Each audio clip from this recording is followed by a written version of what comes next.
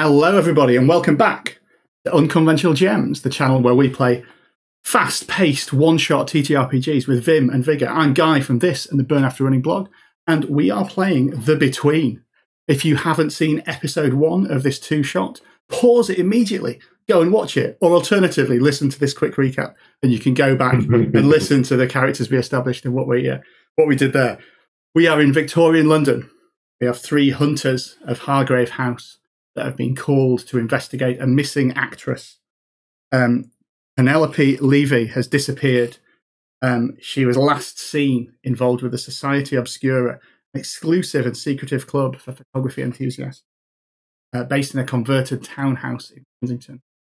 In our previous session, our hunters did various investigations to try and find out what was happening in that townhouse, and also what might be the cause of this strange artifact called the Whateley camera they have surmised is involved. It's able to send people that it takes photographs of to the fragrant void. And as it stands, just by the skin of their teeth, Gaz's character isn't in the fragrant void quite yet. But in the course of avoiding being sent to the fragrant void, Cyrus Abernathy, one of the leads of the society, and his friend Pierre as well, who was an NPC introduced, have also been sent there along, presumably, with this actress. The Between has a mystery system where the solution to the adventure, the mystery, isn't known in advance. And as you can see, we've got 6 clues already found that are listed over on the right of the screen. Our hunters will try and find more clues and then theorize and answer a question and work out what actually happens there. The question they're trying to answer is, what circumstances will cause someone photographed by the camera to disappear? And when they've answered that question correctly and made a roll, they can then either reverse the process and bring Penelope Levy back to the world, or transport themselves to the fragrant void and make contact with whatever entity is there. We'll take no bets on which Mr. Flintwhistle would rather do if there's an evil entity out there. Speaking of Mr. Flintwhistle, we're going to introduce our players and their characters now. If you'd like to introduce yourselves and what character you're playing, and maybe give a little previously on clip of what we saw your character do last session. Starting with Gaz. Hi, I'm Gaz from Unconventional GMs, and also one half of What Would the Smart Party Do, the UK's premier RPG podcast. I'm playing Algernon, or Mr. Flintwhistle, or the Great Flintwhistle, as he's known on stage sometimes. People look at him as a bit of a sham, perhaps, this performative stage magician who conjures things, but those who know him well know that that's merely an act for the true sorcerer that he holds underneath it.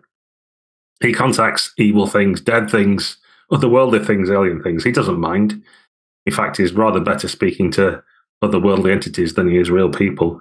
But last time, I guess, an iconic moment would be seen at a dinner party in Kensington. Weirdly, the place is dressed out like some kind of Yankee Doodle Dandy nightmare with American flags and food everywhere and a motley collection of British upper class looking a little uncomfortable and wondering, where's my guest, as they look around.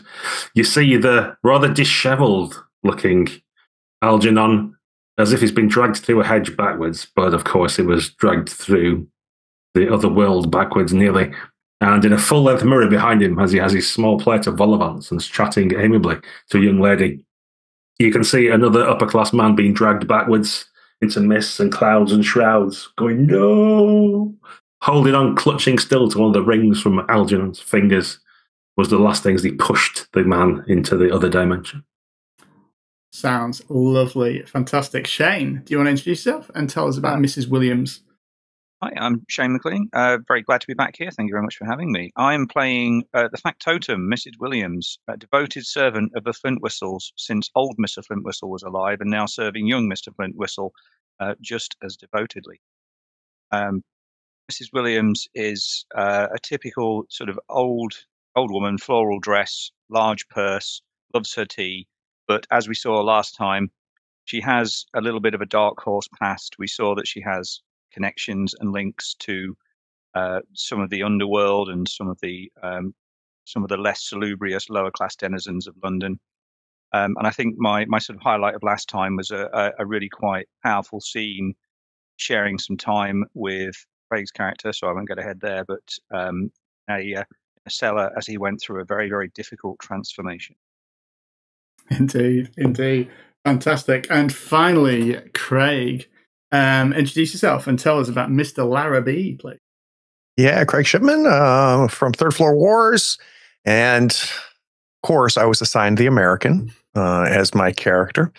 Wild Hank Larrabee from Georgia. And been here in London for a little bit and had quite a run last night. As Miss Williams found out, got a bit of a secret, a curse, you might say, where depending on how the moon phases are going and my situation, a beast inside of me comes out. Luckily, oddly, Miss Williams seemed very comfortable with the fact that I transformed into a wolf man and actually did something no one's been able to do, and that's somehow sate the beast, which turned out to be probably good for her. I have tasted many that have tried to do that in the past, but somehow by sheer power of will, she was able to keep me under control. So I'm imagining this morning I'm a little hungover, been dragged a bit after all that, but need to figure out what the hell is going on with that goddamn camera. Fantastic. So having met our hunters, we open on breakfast being served in Hargrave House. The Between has a structured play structure where you go through dawn, day, dusk, and night phases. We're going to adjust it slightly to fit the one-shot format. So in the dawn phase, which is where we are now, really, normally we'd do XP and we'd answer dawn questions, see what had happened with that, and resolve any sort of playbook moves. There aren't any. We don't have any hanging Janus mask prompts to do. So we'll just move straight to the day. And again, in the day phase, normally another threat would appear, and they would stack up with our hunters, constantly trying to juggle different investigations to do. Fortunately for Hargrave House today, another threat is not going to appear. They are merely going to have to continue to do this. However, in its stead, we are going to see a little cutscene, and our players will know this, but obviously their characters possibly don't, but it may guide how they are. We see a sort of rosy-cheeked young scamp who we recall from the last session as Kip Longfellow, one of Mrs. Williams' little urchins who does various jobs for him, who was assigned last night to watch the house of the society for was it a halfpenny, a farthing? Shane? It was a couple of coins of stated value. Yeah. 2 farthings, one in advance, one when the job's done. 2 farthings, yeah. So we see this ruddy-faced, like nodding appreciatively, and a well-manicured hand reaching out and dropping, a handful, maybe 6 or 7 halfpennies into his grubby fingers, and him saying, "Oh, certainly, I'll keep an eye out, miss," and stuffing them into his breeches carefully. As he then runs along from there. But let's see if that brings any relevance to the adventures that we're going to have now. It is the day scene. The day scene is for you to sort of decide how you're going to continue your adventures. You can recover from conditions. You can try and find pretty much anywhere to investigate further. The only sort of lead that we had that was left dangling, I suppose, that appeared from last time was Penelope's boyfriend, who originally engaged you, Penelope's lover, Bert Broadswell, another actor who you haven't spoken to yet. You could choose to, or you could choose not to. It doesn't bother me in the slightest whether he gets involved or not. But just to put that out there, that's the thread that hasn't been picked up yet. So as we join you around the breakfast table, what is the conversation? What are your plans? What are you planning to do today? What's your kind of thing? Or feel free to take over and paint a different scene. Maybe if we go to Gaz first.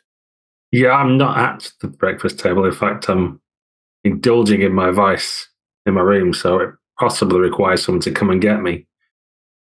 And I'm imagining Hank's the one to do that. because Mrs. Williams were busy like arranging things and making sure that my eggs are poached to the correct keeping the kedge consistency and all that kind of stuff.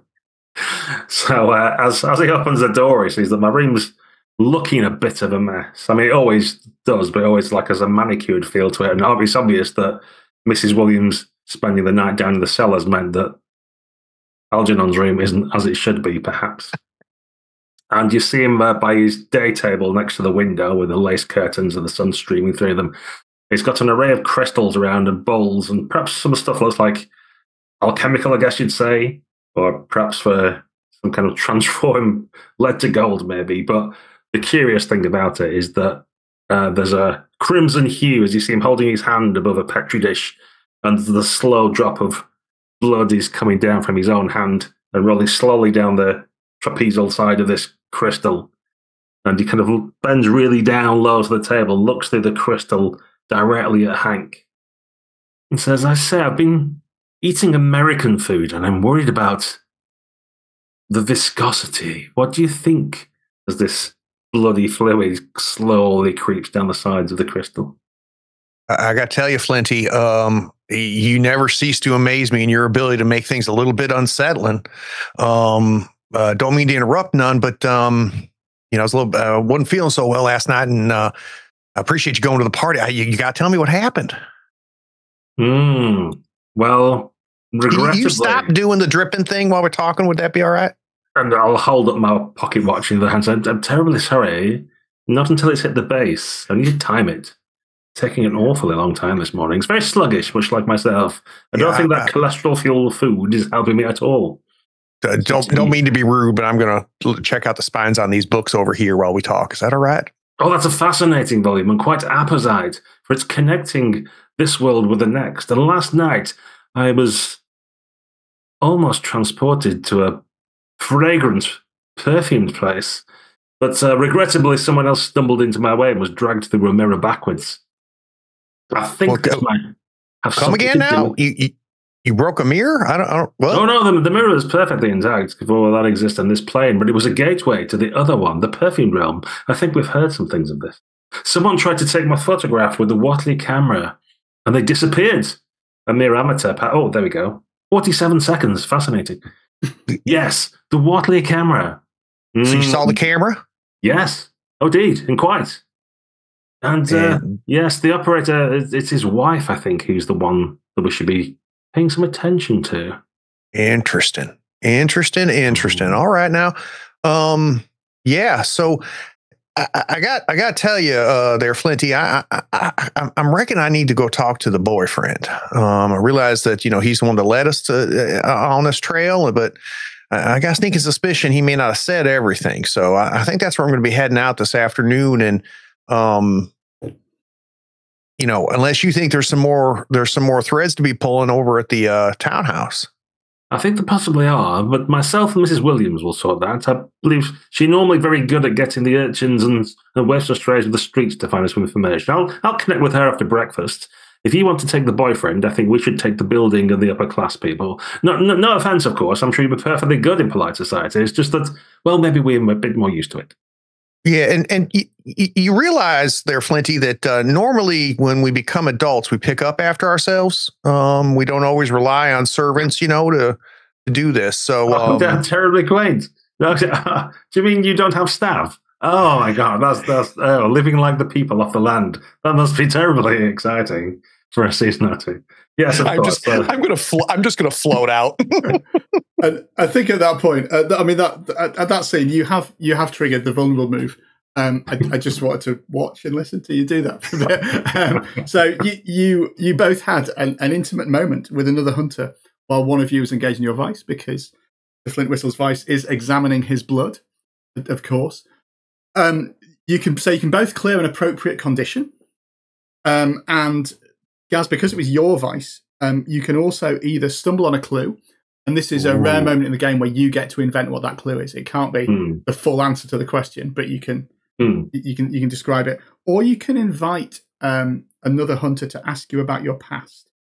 You have to answer truthfully, but not necessarily completely, and that's sort of one of the, again, between there's triggered moments when you're allowed to talk about your past. it unlocks an opportunity there, or you can decide what clue you've discovered. Yeah, and I think in a campaign game, I'll be all for that kind of background stuff, but I feel like I've just monopolised a lot of time there on my own anyway, and the viewers are probably sick of listening to me. So let's have a clue instead. Okay. I think that on examining my blood and looking through it at the books, or something like that, and perhaps I've got a book on photography or something like that, I realised that there might be something in the chemicals or the coating of the photographic paper that we're missing. So there's the camera, but it's mixed with perhaps something's drawn on the coating, or it's a type of chemical, or there's an organic element. So there's a special substance that lines photographic paper or something like that. That's perhaps a clue, or I think is a clue. That's good. Just to be clear, is it a special substance that does line it, or it's something unusual that lines the paper?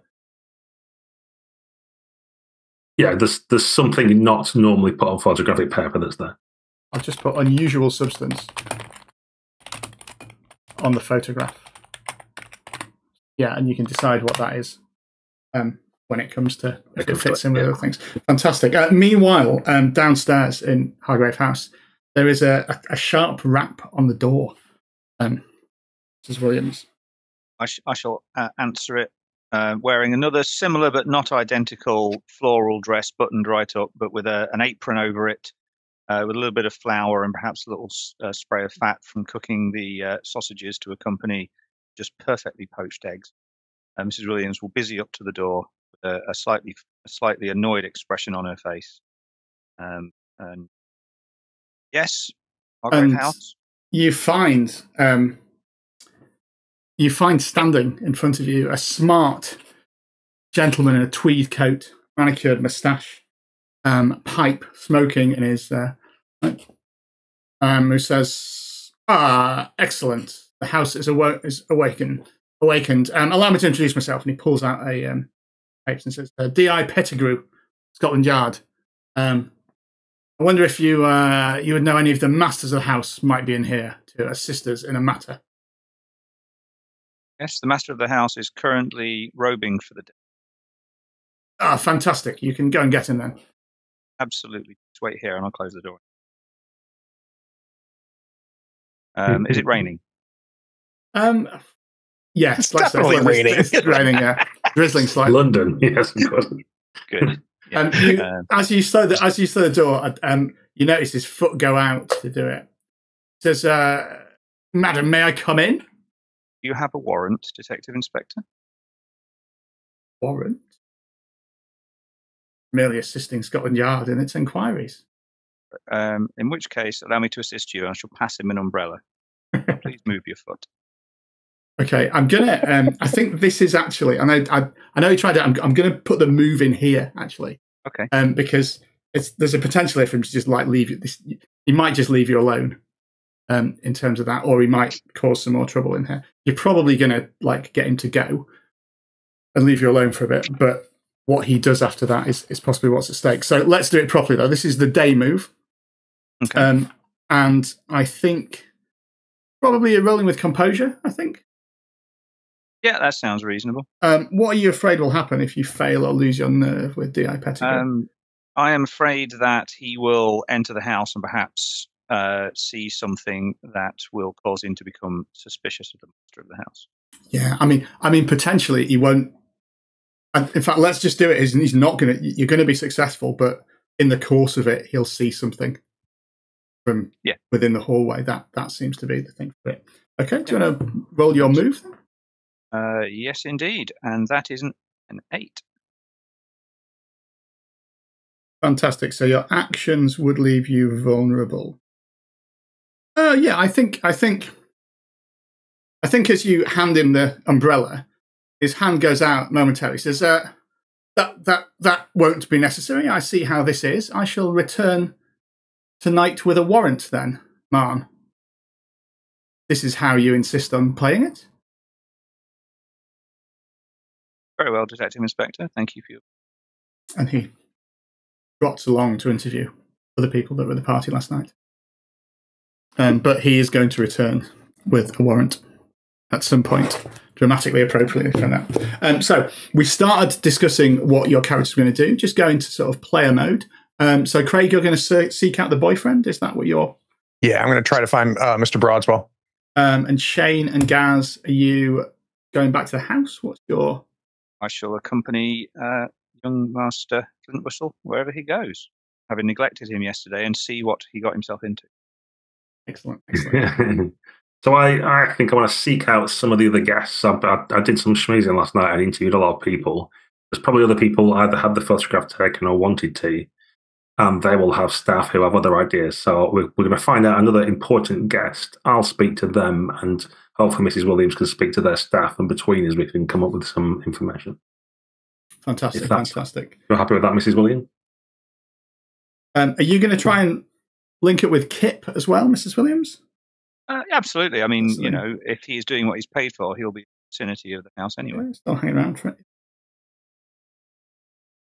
Okay, so let's do Craig first, maybe, with the actor. So you're able to divine where Bert Broadswell would be. He, after all, left an address. He contacted you initially. I think you can find his flat that he lodges in. He's an actor, so during the day he's sort of lazing about and at ease. I think when you head up to receive him, we don't have to do the sort of knocking on the door and being let in kind of whole thing. This is established that he probably does want to talk to you anyway. I think as you go in, this is a nice little pokey bedsit flat, but it's been well appointed. I just have a paint the scene question for you, Craig. How can you tell that Bert Broadswell maybe isn't as wealthy as he is making out, maybe isn't as successful as he's making out? I think that I uniquely recognize when things are supposed to look nicer than they really are. If you look at my clothing, you can see that I'm doing the exact same thing that he's doing.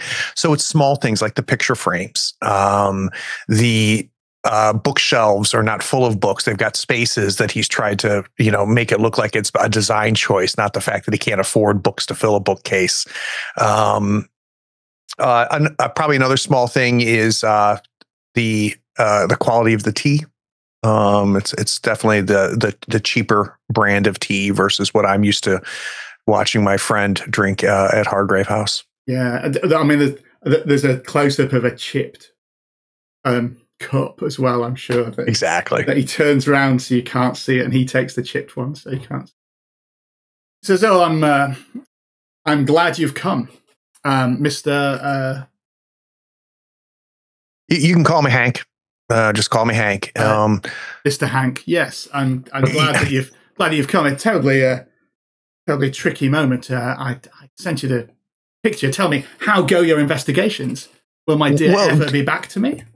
Well, they're going well. I think we're getting close to ciphering out what all's going on here. Reason I'm coming by here, Mr. Broadswell, is it's been our experience that sometimes there's little details that you don't think matter none, but a lot of times they can be the key to us, solving this situation. So I'm wondering whether, when you think about your pretty little lady there, can you give me an idea? Maybe something that was a little odd leading up to her vanishing on you. Something maybe you didn't mention when you reached out to us. It's difficult to remember. I've been just beside myself with grief. She got involved in the society despite a flourishing acting career. We met on the stage, you see. She was playing Rosalind, I the Bumpkin William, if you can imagine that. She was radiant. Funny enough, I can. Utterly radiant. I never got the lead, but I did manage to become her Orlando in life. And now she's gone without a trace. Oh, will she ever be returned to me? And he strikes a sort of silhouette against the window. It says, I never knew why she got involved in that side. I've had a look through for any details. Some of her effects are still about the flat. You're welcome to look through them if you'd like. Yeah, can I ask you a side question? Being an outsider, only been up here in fancy London for a few years here. What is it with y'all using 10 words when one would work? Well, it's merely a sign of good graces and good. You have to communicate well there. Yeah, it's a lot of gabbing, But yeah, if you can just point me over to her room, I'm going to poke around a bit. He says, yeah, he points over to maybe a piece of her effects that he's obviously looked through before and has seen what's there. He says that was where I found the photograph that I sent. It was the easiest thing to do. I'll let you. I'll try and stop gabbing. Was it while you commence your search then? Yeah, slapping gums is what we call it here in Georgia. But one last question now. You get involved at all with this obscure thing? You ever get over there? Absolutely not. Decadent lectures in there. I wouldn't be seen dead there. Quite the most odd people. Penelope's told me about it, but I never knew why she. But have you seen some of the filth they parade out in those photography clubs? I was of a mind to put my foot down and tell her to not go. Oh, if only I had, and then my dear Penelope would be back with me now. So you've got an information move to look through her effects. I think it's probably reason. That's what I'm thinking too, with reason. So I've got a 0 in reason, so it'll be a straight roll. Yeah, just make the roll. We don't need to. Wow. Consequences. Right. 8 seems to be the number today. Okay, there's a complication. Yeah, there is a complication here. So I think that, as you're looking through her effects, there's some cheap jewelry. It's similar to Mr. Broadswell's. This is not somebody in the greatest of wealth or success. Yeah. And as you look through the clothes and effects and jewelry, your hand hits something warm. And there's a small glass pyramid that, as you pull it up, is warm to the touch. But as you just sort of examine it, completely clear. And the warmth seems to sort of fade a little bit when it's in your hand, but it's a definite sort of warmth in there. As you look in it, the face that stares back, you see Penelope's face back from it against the glass, again, screaming. So I'm going to give you a clue and the condition. Got it. So you're going to get a small glass pyramid. If I can spell glass, that is. Everyone's going to please don't check all my other spellings. That'd be embarrassing. I'm not confident about orrery, for instance. So you recover that, but you see her eyes into it. I'm going to give you a condition. I think I'm going to go a bit further than that. I think you're drawn to the void. Mm. And see beyond there are other shapes in there, but then it goes and the warmth fades, and you're just left with this pyramid. And at that point, I think we'll cut to Mrs. Williams and Mr. Flintwhistle. Where's the first stop on your tour of London as you rattle along in presumably a cab where you're going? You get out a bit ahead of the building and stop in with Kip first. Armed with his information, you knock on the door. Does that meet with your approval, Mr. Flintwhistle? Yeah, I imagine there's something about you saying, "Oh, this is where I get your the special mustard that you like." And by the mustard shop, there's a little alleyway where there's an urchin peering around the corner. Yeah. Use that. I'm busy asking why we're stopping here and not nearer the thing, but the special mustard, of course, yes. Yes. Walk 30 yards or something. Yeah. And I'll sort of gently pat his knee. You just wait here, Mr. Flintwhistle. Just a moment. He says, all right, Auntie. Kip, still smoking those horrible things, are you? He says, I need it. I've been up all night. I have. Keeping an eye on that house. There was a party there last night, It's there. You're such a good boy. Tell me more about it. Well, lots of people coming and going. Got some flashing in there, like photography or something. Okay. And I think in terms of what else he saw, it's probably an information move. Now, as established, this is done with advantage because if he's used, he can do that. So I think it is reason, because it's sort of Kip's reason, but you're rolling for it. but you're going to have advantage, so you can roll 3 dice and Yeah, no take problem. the 2 So I'll highest. go ahead and do that. Roll that, and then. Oh wow, 13. Oh, 13. Wow. He commences this lengthy description of almost everything that happened last night in the party, but from the point of view of a very nosy urchin climbing drain pipes and like peering in and trying to see what happened, and embellished somewhat by, Of course, to tell you how dangerous it's been and how exciting it was there. And then he says something. He says the most unusual thing, Auntie. I was dozing in there, looking around, seeing what there was. Some of the whenever people walk past with dogs and stuff, I noticed how they shied away from that whole house, wouldn't go near it. And when I was climbing the gutters and stuff, rats is horrible things, isn't they? They bites you. Not a trace of a rat anywhere near that house. It were as if the animals shy away from it. Couldn't face to be near it. Once I realised that, it gave me right shivers, that did. Indeed. Well, you've been a good boy, Kit. Why don't you run along and get some rest? And then I'll give him 2 more farthings, my general. Okay, they clink heavily as he drops them into his purse. That's why, thank you, Auntie. You're always good to me. And Kit, just remember, I didn't ask you about this. Of course not. Mum's the word. Auntie's the word, surely. Right, with his rosy cheeks, he scampers off there. Like with the clink of coins rattling down the street. Do that.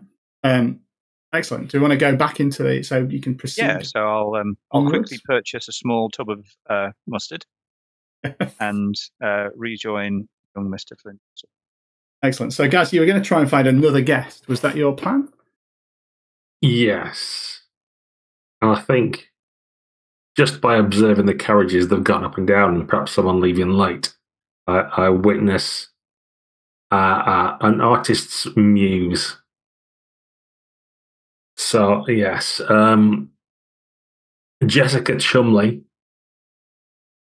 of the Harrogate Chumleys, I see entering her carriage and being taken back.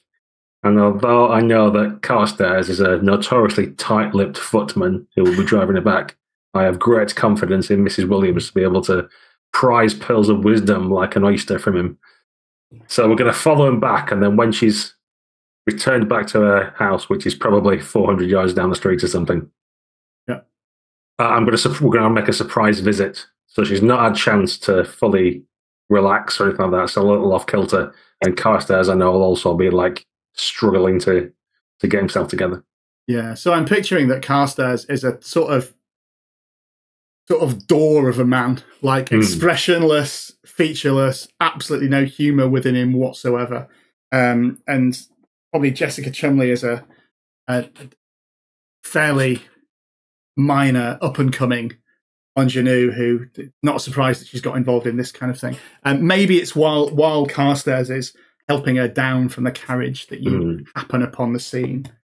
And she says, "Oh, is that? Do I know? Is it Algernon?" Indeed, Jessica. What a terribly good surprise to see you on this beautiful morning. You look positively radiant. Oh, thank you. I'm afraid I had rather a late night. I'm just heading home to rest and have some strong sweet tea. Oh, is that a sparkle in your eyes? So is it the sun or is it something else? And I'll start doing like weird mesmerism stuff and pulling out a pendant on a chain. I mean, that sounds like a day move to me. To try and get that. Yeah. So weird mesmerism stuff on a chain. Yeah. Sensitivity, I think. Sure, why not? Is your aim to try and get her, get a chance to talk to her and? Yeah, get an invite into the house, sit down with her, get information with her over a cup of tea, and talk about stories of crazy nights we've had and stuff like that. Cool. What are you afraid will happen if you fail or lose your nerve? I'm afraid that not only will she clam up, but then she'll tell everybody else that I'm around digging for information, and it'll go through the underground scene of gossip that I'm snooping around after famous people and what they've been up to late at night. Yeah. Well, and Carstairs is it is. We get a flashback to Carstairs sharing a drink with some of the policemen from the off-duty coppers from Scotland Yard as well. That's the kind of bars that he goes into, isn't it? Yeah, excellent. So probably with sensitivity, because you are using your mesmeric powers. Yes, and I'm casting around the right post-it note, which are the things that I'm like, yes. So what I'm going to use as well to get a bit of advantage, just to, I think the first part of it seems very stock and nobody's really surprised by it, and it's the usual trick. And it's when I pull out the jar with the preserved frog in pickling liquid, that's when everybody suddenly stops. So there's a discombobulation, and that's when I can strike with my true mesmerism. 3 3s, brilliant. So I'll get a total of 8. Okay. Your actions will leave you vulnerable. You can choose to back down or go through with it. I mean, the obvious answer is that you can achieve that, but I think in the course of this mesmeric power, you've maybe attracted quite an audience. Yeah, I'm happy with that. Can we use masks on behalf of another character? Not your move to do it. The only time you can do it is with the question. All have to do it to do it. Right. Thank you. But you can, when this happens afterwards, you can, we can have another move to try and sort it. So I think quite a crowd has gathered, and you sort of realise that the jar with the pickled frog in is going to be noticed by this. Maybe not in the polite society gossip, but certainly the good people of Kensington are going to know that you've been around and poking your nose in a little bit here. This will be some exposure for you. You want to go through with it still? Yeah, I'm happy with it. I'm going to go through with it anyway. There's no such thing as bad press. Excellent. She says, I'm entirely overwhelmed. You must come in and take tea with us. Algernon offers a hand. Carstairs rolls his eyes, the one sort of emotion that we've seen him do so far. Mrs. Williams, how do you respond to all of this? Yeah, so noticing the crowd and the interest, I'll sigh ever so slightly, and then in almost a stage whisper so people can hear, say to Carstairs, Roger, young Master Algernon is very clueless and sweet on Jessica. You should just simply is she as bad as he? To try and convince the crowd that this is simply just him trying to impress somebody sweet. Brilliant. I mean, that sounds definitely like a move. There's something. Yeah. And that will be with presence. You're trying to solve the problem. What are we afraid can happen? I'm afraid that's just going to make the gossip even worse. And everywhere we go, young Mr. Flintwhistle will be met with interests and queries and won't be able to do anything discreetly. Exactly. Yeah. It'll make it worse. In fact, go for it. Make the roll. That is a 5. So I am going to use the mask. I'm going to use a mask to increase that success. And I think I'm going to use a mask of the past. Great a flashback to my young adulthood before you were a servant that shows your most significant professional triumph. So we go back years, many years, Mrs. Williams not being a young spring chicken, to a time when she was a lawyer's clerk out in the country somewhere, a small town lawyer, represents the people. Whichever idyllic bit of the green and pleasant land is said. And she is employed simply to collate paperwork and complete it. And then one day, as she's going through things, she's realized there's been a terrible, costly mistake, something that could affect not just the lawyer's reputation, but the fortunes of one of the landowners. And quite nervously, she was definitely much more of a nervous person back then. Miss Fitz, as she was, takes the paperwork to her boss and haltingly presents this to him. But instead of getting the scorn that she expects, she is congratulated, and it raises her esteem, and eventually earns her the promotion that makes her the personal secretary. And with that boosts it up to 7 to 9. So I think you've succeeded in persuading the crowd that that's the case, but possibly not Carstairs, who looks at you and says, you'd better come in, and grips your arm with quite a tight, hold to sort of march you in, and have a word with you. And slightly, but go with it. Go for it. And so you have access to that. Maybe we'll go back and see what our American's up to now. So you're still at Burt Broadswell's. You found the glowing pyramid. It says, anything there? Apologies for gabbing. So you see me slide the pyramid into my jacket pocket and go, nah, sorry, man. It doesn't look like there's much going on here, but I'm going to keep you updated on our process. And if you think of something, you just come by the house and you let us know any particular details that could potentially help us. And just to be clear, you in no way ever got over to that townhouse, right? You never got involved with the photographers. I need you to really think on it now. Absolutely not. I'm gonna let myself out. Excellent.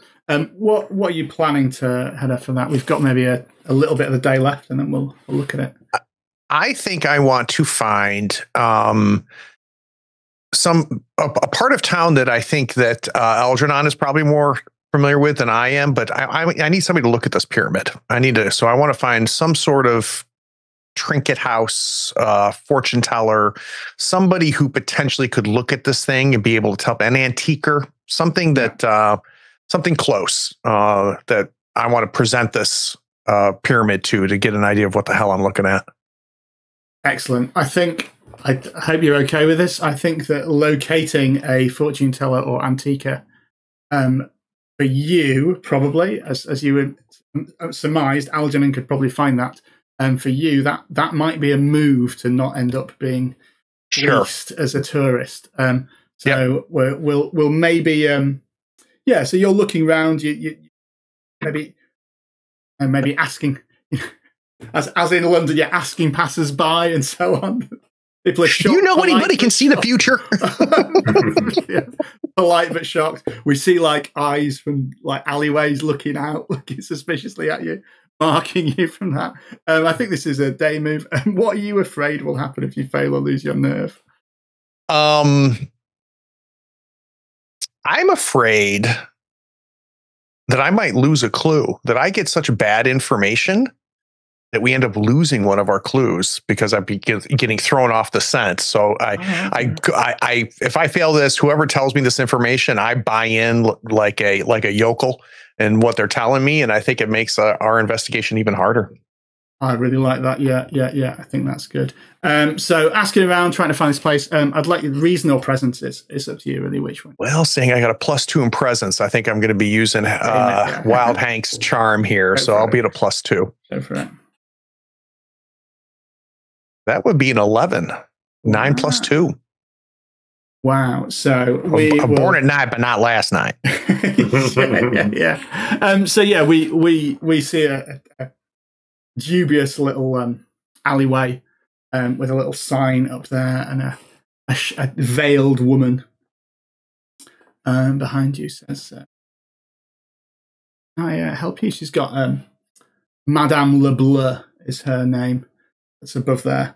And there's a sort of attempt at putting on a French accent that almost immediately drops when she realizes that you're an American and unlikely to be fooled by anything like that. Can I help you read your lines? Actually, Miss Blue, if it's all right with you, my great second aunt gave me a little bit of a trinket that I'd love to get you to look at and see if you can tell me a little bit about it, maybe a little bit of history, if you've seen anything like it before, and what it might be tied to. I feel like my third great aunt who gave it to me, she my cousin. What I meant to say. I think she was trying to send me a message by willing this to me. And I miss my grandma. So when she gave this to me, I just would really like to understand what she was trying to tell me, being my cousin and all. A gift from a grandmother. And my aunt, grandmother, cousin. Yes. Yes, ma'am. Yeah, I understand. I understand that she takes the thing in there. It's always a grandmother or an aunt or a cousin. And looks at it. I think it's an information move that you're making here. That's what I'm trying to do. Yeah, trying to see if I can't peel another clue out of this. Go for it. Yeah. I think this maybe. I think I might make you roll with sensitivity because I can see that. established that this thing is probably magical, and so it's whether she will recognize that herself. Yep. So this will be a straight roll. I've got 0 in sensitivity, despite being a man of the wolf. I rolled a 6.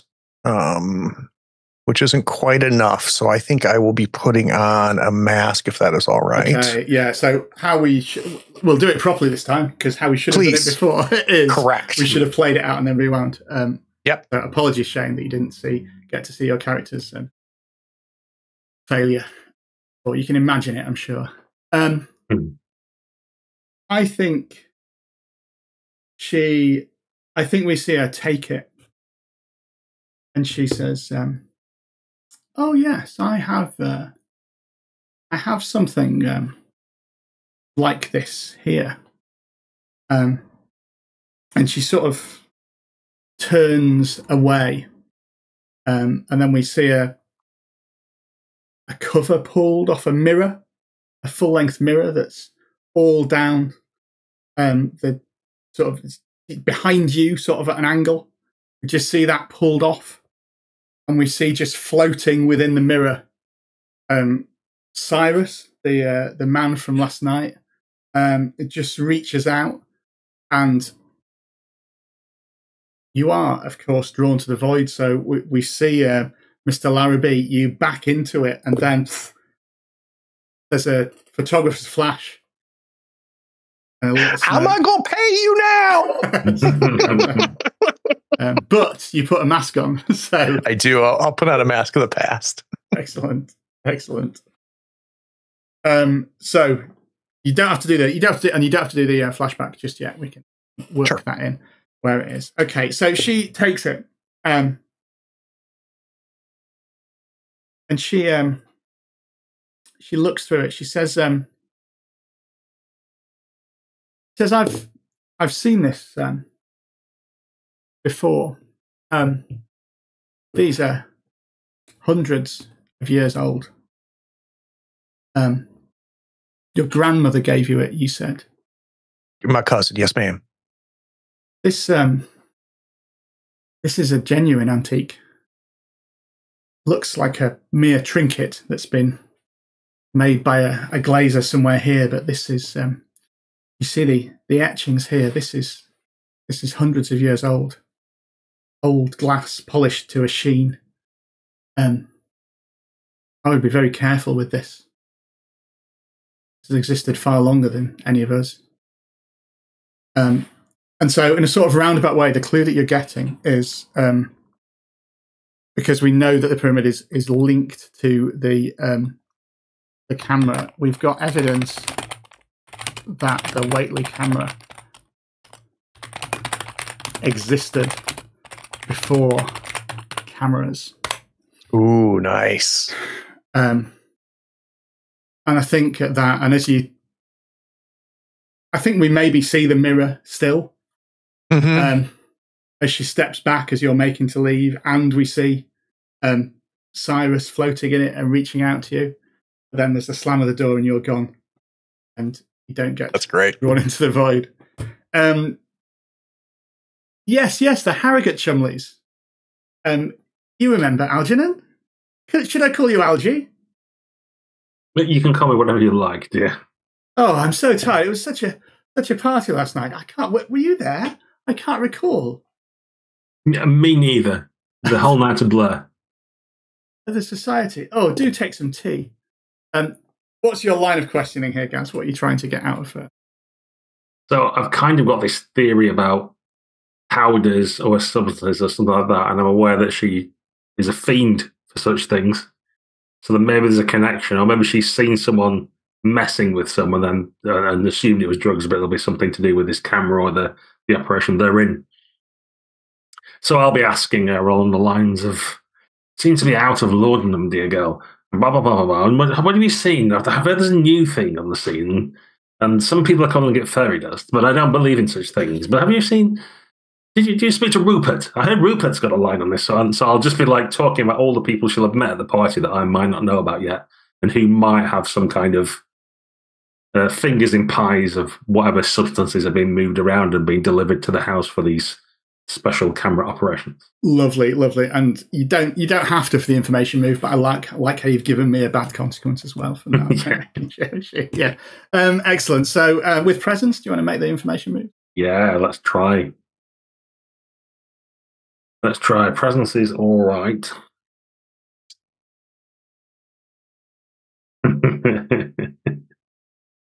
I could use my old threadbare teapot in here, but that's cheeky now. So I'll just roll and see what happens. I get a total of 11. Oh wow! Yeah, you do indeed. I think I'm going to shift this slightly. In terms of there's a long and quite confusing list of people who may or may not have been out at the party, and it's quite clear that she is. Yeah, many of the things that you describe, she's indulged in. And most of them last night. And so it's pretty hard getting any sort of sense out of her. But your conversation is interrupted by Carstairs coming in and saying, Mom, are you sure we should be keeping this? And he puts a cage down in the middle of the room and pulls the sort of thing away. And within this like gilded cage, there's an albino peacock. So that is the clue that you have found. Excellent.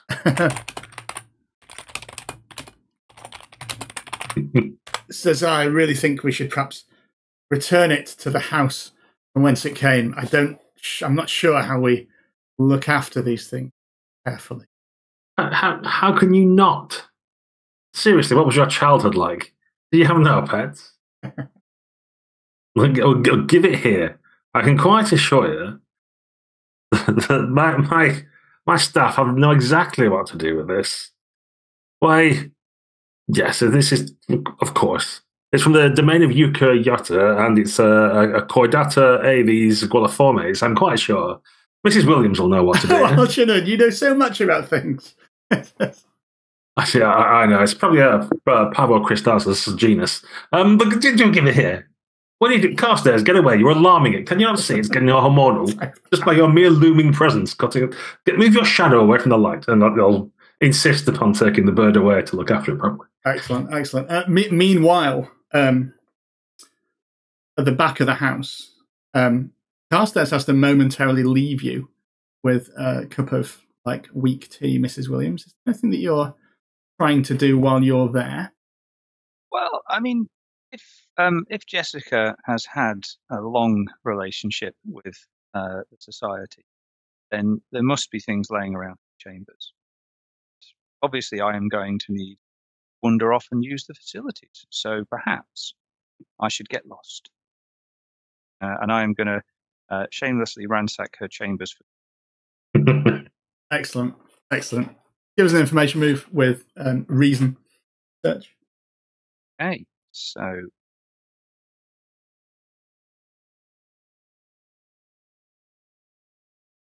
die roll with a +1 is 10. Excellent. So let me just consult our list of clues and work out what we could.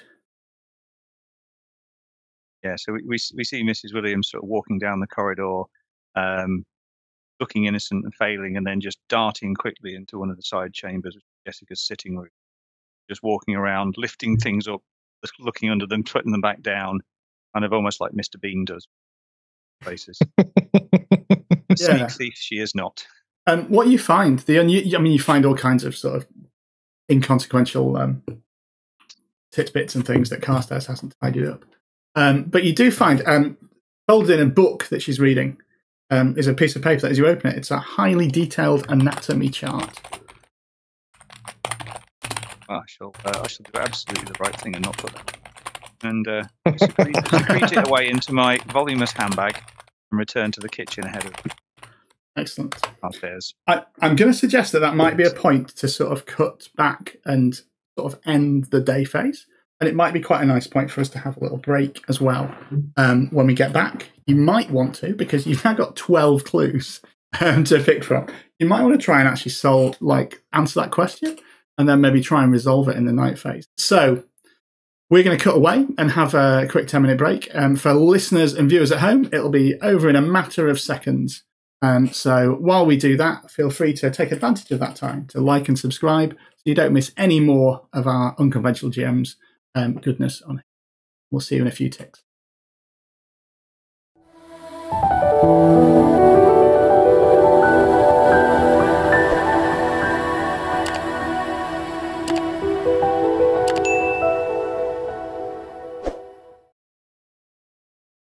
Welcome back to the Whateley camera, the Between. When we left, our investigators, our hunters, had found a veritable panoply of clues that you can see all listed on the right of your screen, including highly detailed anatomy chart and albino peacock, which Mr. Flint Whistle, I believe, has taken with him.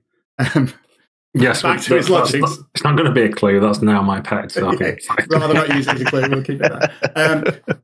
It is dusk is setting though, and so we're getting towards the dusk phase of the day, and we're going to see the hunters meeting together again to take their sort of evening meal in Hargrave House, and as we see them, there might be a chance for them to discuss what they've found, maybe theorize and think about how they could maybe answer the question of what circumstances caused someone photographed to disappear. So I imagine we're in the maybe the drawing room before dinner, as you're sitting around. And who leads the conversation? Anyone step in? All three of you are there for this scene, which I don't think has happened before. But yeah, all three of you are there as you discuss this. If it's all right, maybe the two of you are already in the room, and I'll come in and just casually toss the pyramid at Plenty and say, "Yeah, so I think we're a lot closer to figuring out what the hell's going on." So I found this little trinket here, learn a little bit about its connection to some sort of other place, and I think we need to start piecing together, what exactly can cause somebody to have their picture taken by this camera and then end up in another spot. I've picked up a few clues. Curious to know what you've put together. Terribly interesting. Warm to the touch. There's still some power in it. This is, of course, one of the shards of the soul of Quetzalcoatl, which is used for blinding flashes of light and communion with the other side. Very interesting. I wonder if this is some component of the camera to perhaps produce that unusual flash. How interesting. Come, Mrs. Williams, let's get the other accoutrement we have established. And those tomes, bring them. Let's scatter them across the table and discuss what's going on. Very well. So I think that's a good use of the pyramid. I think the next thing that might happen is I pull that piece of quartz out that I stole. And I think as I bring it closer to the pyramid, the warming increases.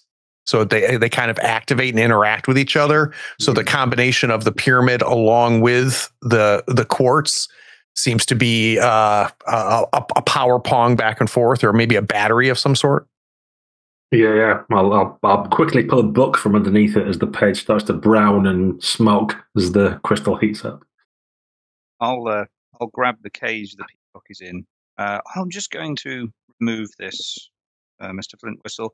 It seems Toby here is being agitated by whatever is happening between the quartz and the pyramid. I shall keep him in your study.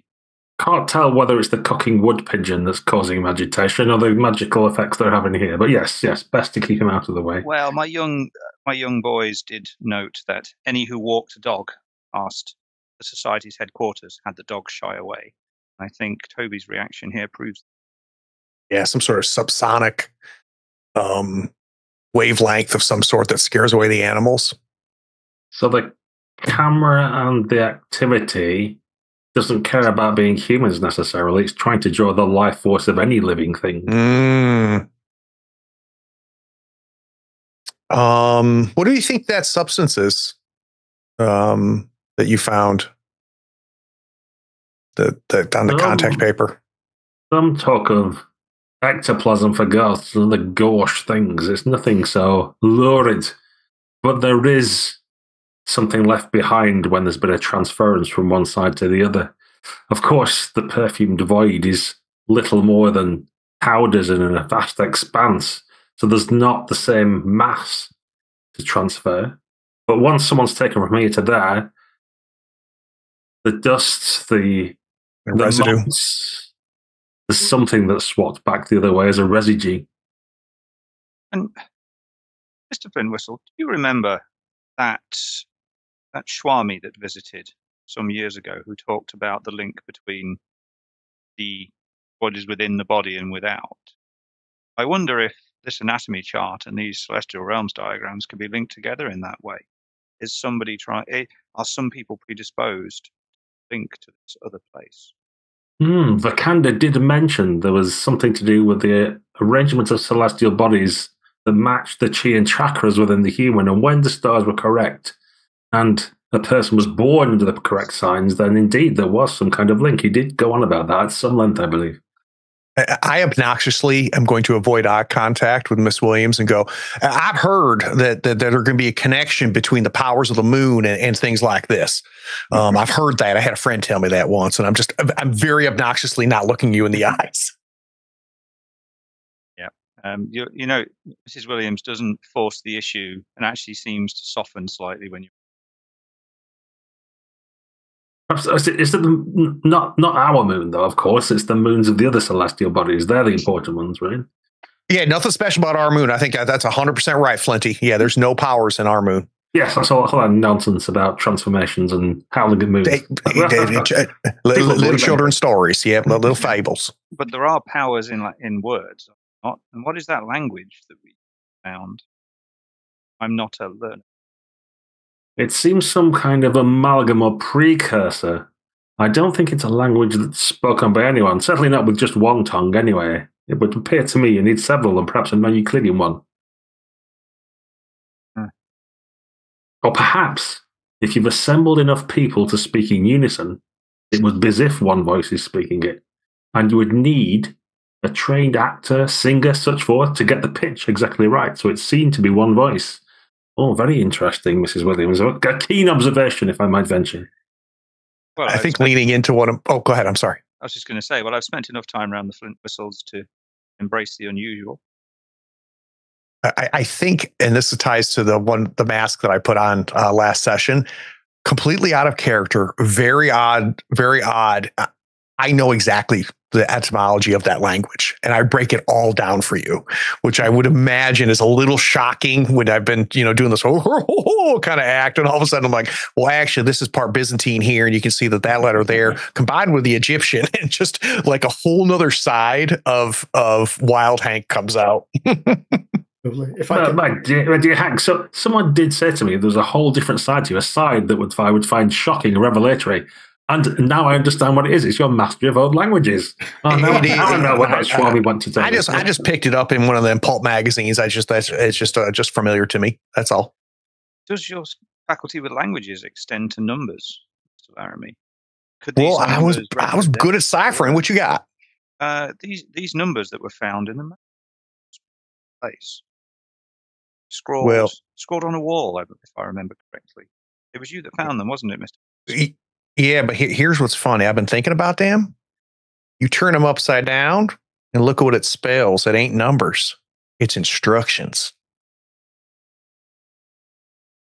Excellent. So if I can push you towards that, we've explained lots of clues.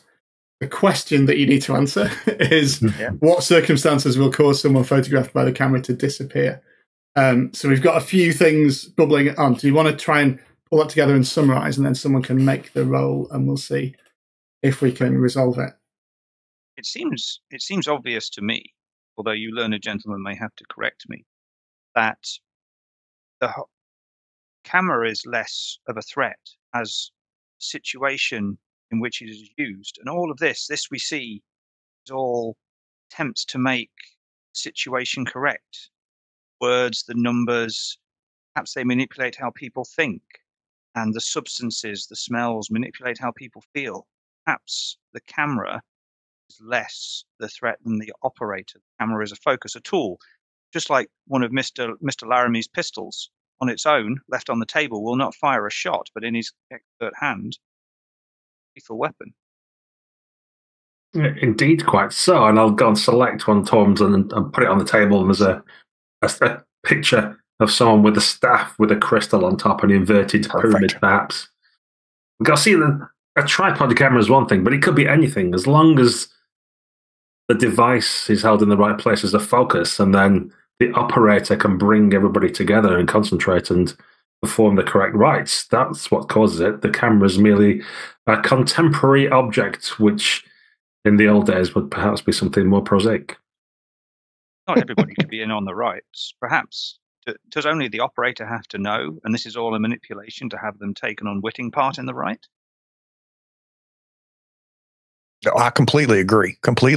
And I think the final thing is to have the right energies in place, right? And you see me just moving the crystal closer to the pyramid, farther from the pyramid, closer to the pyramid. Yeah, so I love that idea that it's all circumstance and setting, and that the camera is actually not itself special. It's piecing it all together from a timing, from a focal point. I love it. I think it's great. Yeah, I think there's an exactitude to it, which is why the camera doesn't take someone every night. Getting it right, that delicate balance, getting the right people, the right time, the right tone. Yep. Excellent. Sometimes by accident, and now increasingly by design. Learn how to use it. Excellent. It sounds like you have those circumstances. We don't need to nail them exactly down, but you've got an idea that there are such circumstances. And in the fiction, obviously, last night at the party, 2 people got taken, and nearly 3. So clearly, it takes a number of people. It takes some, people were inebriated and speaking in tongues and so on. So we've got an idea of some of those. So I think it's probably time for someone to roll.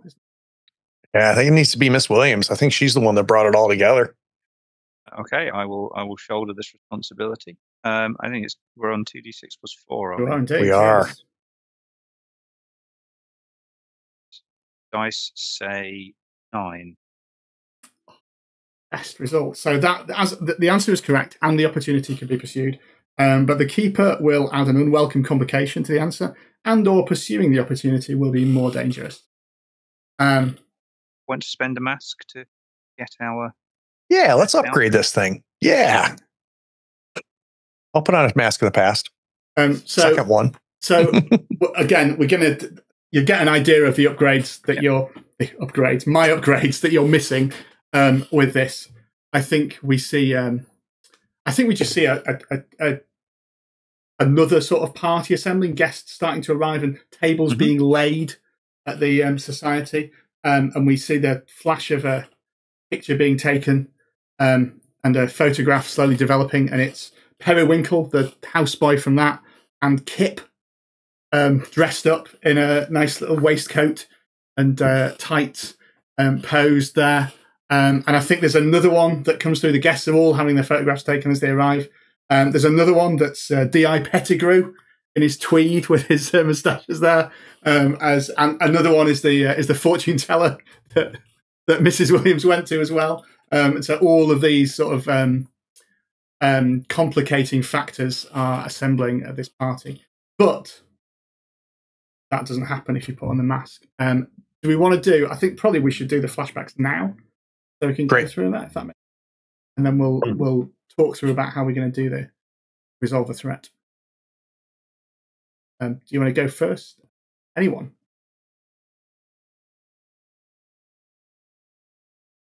I've got 2, so if you want me to do one, then rotate back around, and I'll do my second. 2 too, haven't you? Yeah. So my first one is narrate a flashback to your youth, showing what an arrogant, willful brat you were.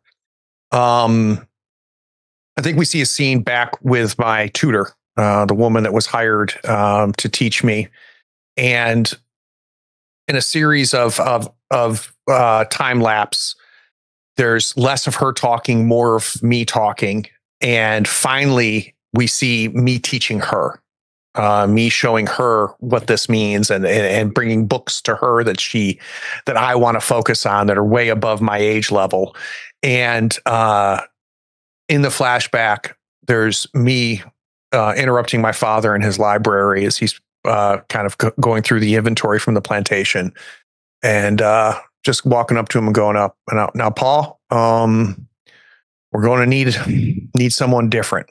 I have outgrown Miss Smith, and I am now officially smarter than she is. So I think we might need to look into hiring somebody new and just let her go on and be. So I think out of sheer arrogance and brattiness, I have her fired for doing nothing wrong, but not being able to keep pace with me. Lovely, lovely. Gaz, do you want to take the next? Yeah, another scene involving a cheetah, funnily enough, a flashback from my childhood with my first encounter with a dark entity. And it's when my overly strict Greek instructor or languages tutor has been trying to teach me Greek, which I find tedious. I want to go back to the Latin because I have books that I need to read about that. And as he's left me to say, when I come back, you best have all this down, I'm looking in the mirror across, cursing, muttering under my breath, and my image changes to one of a dark shadow. And although you don't hear the other side of the conversation, you see the small child having a conversation, says, yes, I'll pay that price. I'll pay anything to be rid of this horrible man. And outside you hear someone slipping and falling down the staircase of Flint Whistle Manor. Lovely, Shane. So mine is Mask of the Past. Narrate a flashback to your young adulthood before you were a servant that shows what a charmed life. So a bit of a contrast to the last one. And we see the erstwhile misfits, now Mrs. Williams, married to Mr. Frank Williams, who was the son of the landowner whose business was saved by found earlier. She is now the manager at the legal office, subordinate only to her lawyer employer. They have decided that she's going to carry on working for a while before they have a family. They live in a very nice house on the edge of her father-in-law's property, and almost so we see a sort of smash cut montage of idyllic mornings and evenings of them sort of having breakfast together, a kiss, off to work, return, evenings by the fire or out walking. Everything's perfect. Beautiful. Craig, do you want to do your second one now? Yeah, second one is narrate a flashback to your young adulthood that shows the incident that made you start to resent, even despise your parents. I am late teens. We're again back at the plantation, though we're out in one of the field houses. And as I'm trying to find Dad because I want to talk to him about a few things that I've been learning, I come around behind one of the workhouses and I see him in the process of beginning to beat one of the workers. He's got a kind of a large stitch branch in his hand, and one of the workers is knelt down. And as he comes up to break the first lash, I grab his wrist and I say, "Father, this ain't how we do things anymore. This ain't how it's going to be." And on my belt, I've got a small bag, and we can see the spine of the book in there of Confucius, the teachings of Confucius, which I think is what's influencing my belief in inequality and in fairness and kindness. And my father refuses to change the structure of things on the plantation. That leads me to leave. Lovely, lovely. Some proper past. Moving to the present now. I just need to get from you what your plans are for the night phase in a minute. You can either choose to reverse the process to bring Penelope back, or you can transport yourselves or some of you, to the fragrant void to make contact with the entity there. You might want to discuss this plan, and then when we go to the night phase, we'll sort of say what's it. So a basic idea of your plan, because you now know how to resolve this threat and bring Penelope, and if you want, Pierre and Cyrus back, although Penelope is the one that you're really interested in. If it's all right with the two of you, I feel like we have figured out the circumstances and understand kind of the machinations of how all the gears work together. And I think we figure out, well, if we put this here, if we say this backwards, we're able to pull somebody back out from this in the presence of the camera. We need certain people in the right places in the room, right time of night, the whole kind of thing. So I feel like we need to set up that situation in the house by will or by charm or by force to kind of to get the lines all to cross correctly. And then I'll leave it up to Flinty to decide whether he wants to jump. Yeah, well, there's I don't know whether it's a dreamlike sequence or something, but like Algernon's got dreams of going to the perfume realm, but he won't do it unprepared. He felt like he's being dragged in, and things he does are of his own choice. He makes devil's bargains, but only on his own terms. So he's considered the options, thinks it's worth bringing the actress back so then he can pump her for information about what the other side's like to prepare himself for when he finally goes. But so externally he's like, oh, we should bring her back. Yes, of course. That's the moral thing to do. And be saying as if it's all very altruistic. Yeah. Ancient demonic entity. Oh, yeah. Is there one? Oh, I'd forgotten all about that. Well, yeah, I've got no interest in such things. Yeah. Whatever. Yeah. Oh, I'd forgotten. You must save that poor girl's soul. Yeah, I'm not interested in those. Yeah. Lovely. So, moving towards the night move. Before we do that, there is one move that needs to be made, Craig, isn't there? As the moon rises high in the sky. Do you want to just explain that move for the purpose of the viewers? Yeah, it's my quickening move. I live with a curse that causes you to become savage, even feral, at the point where your body physically changes. At the start of the dusk phase, roll with composure or sensitivity, your choice. We have already established that I have not optimized this character because I have a 0 in both. So it's going to be a straight roll. Unlike before, though, we've got double. Oops, can't see that. Double 6 action. I rolled a 12. So on a 10 plus, your body is stronger and faster, and you manage to keep the quickening in check. You roll with advantage when taking actions that use vitality until the next dawn phase. So I'm quite attuned. Yes. Actually better. It was worth staying in last night. Wolfat, fantastic. So night falls. As a reminder, the night phase sort of belongs to me as keeper. I control the pacing. I sort of decide what happens. You can tell me now what your plan is individually and collectively, but how that resolves will determine on the moves. And as a default, of course, we tend to use the night moves rather than the day moves. So whatever you say you're afraid of happening, I make it worse. So do you want to just go around and declare what your role is in this plan? I think you're trying to reverse the ritual. We've established that there is a party again tonight at the townhouse in Kensington. Just these aren't necessarily consecutive nights, by the way. Probably that has been. So there's a party in Kensington.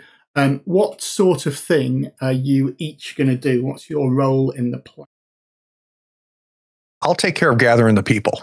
So by charm or force, I will make sure that the right people are in the room and in the right spots. If the two of you can take care of everything else. I feel from the spiritual side of pulling the magical trigger, that's definitely in Algernon's wheelhouse. But he can do other setup stuff as well if needed. And I think I'm going to be with the staff, all the people who attended the party who came, keeping them out of the way, because some of the staff of the society need to be in on this for all the setup, trying to keep them out of the way and sabotage scenes. Excellent. And we'll break it down a little bit because I think we've established in the fiction enough that there's quite a specific set of circumstances that we need to reverse this. So it's gathering people, it's getting them to say the right words backwards, and didn't we say that it's the creature that you're speaking is many tongues, so you need people to be saying different things Yep. So there's going to be some weird sing-along that someone's going to have to lead from there. And yeah, the tables we've got and the mirrors have to be in the right place and all of that. I won't make you do the whole getting access to the party. We'll assume that you're able to get in, and we'll start sort of in medias res with the party in full flow, if you like. But night falls first. The first thing that we do in order to pace this is we move across to St Thomas's Hospital. We have an unseen elsewhere in London that we may have some shadows in the night. Shane, you're going to take the first scene from this. This is unconnected to our scene in Kensington, except potentially symbolically. So we see, sitting across the Thames from the Palace of Westminster, St Thomas's Hospital is London's newest hospital, purpose-built to the most modern standards of medicine. It consists of sprawling wings joined by covered walkways, allowing convalescent patients to take the air during the day. But at night, as now, a skeleton crew struggle to save their charges from the illness, accidents, and violence that stalks the gloom. Jane, do you want to take over with the first scene? A destitute woman in the throes of a complicated birth, porter holding her down while the surgeon prepares to operate. How do we know the child will never be birth mother? Because the camera is seeing this in through one of those small glass windows door to the operating room. Sat outside the operating room is the housekeeper of a rich family. A rich couple cannot have children of their own. And she sits ready to take the squalling infant birth, spirited away to the home where it was. Beautiful. Very nice. Very nice. Beautiful. Back in Kensington, the stars and stripes have been stripped down. There's a more traditional attire here. They do seem to have hung mirrors everywhere, where once they were covered. Last night, Mr. Flintwhistle, when you were there, they were covered. But now all rooms seem to have mirrors everywhere. And you can see that the main room that the party is being hosted in is Maharaja's Palace room. This is used for artistic photography and is decorated as a Maharaja's Palace with a huge crystal-encrusted elephant in one corner. That as we zoom in on the scene, young Periwinkle is climbing atop to have his picture taken. We see the revelers from last night. It's very much the same kind of people that we saw in their most outrageous fashions. And moving amongst this throng is Mr. Flintwhistle and Mr. Larrabee. We see Portia Abernathy come up to you. We're going to start with you, Craig. Say, oh, I'm so glad you were finally able to come. Could you not make it last night, Mr. Larrabee? No, it's kind of tied up. Listen, ma'am. I know that you kind of have your normal thingy that you do here, and we've kind of sussed out exactly how all of this works. Unfortunately, and you see me pull out some papers, I'm going to change the script a little bit, so I'm going to need you to read this, and I need you to help me make sure that everybody else reads these. I'm going to be handing out these, and I need everybody to kind of line up for me, all right? And we'll start with you, but not your normal little sing song. This is what you need to be saying here, what we got written here. Mr. Larrabee, the American party was last night, not tonight. We did all of that for you. So you're going to try and persuade her, I think, to try and do this. So this is going to be a night move with presence. You're trying to get her to sort of change some of the things that they're doing. You seem to be assuming that she's in on it, which is good. I'll take that. Let's put that in the picture that she knows what she's doing. I like that. What are you afraid will happen if you fail or lose your nerve? That she will pretend to do as I ask, but at the critical moment where she is to read her part, she is not going to read what I've written on that paper, and it's going to cause the entire thing to fail.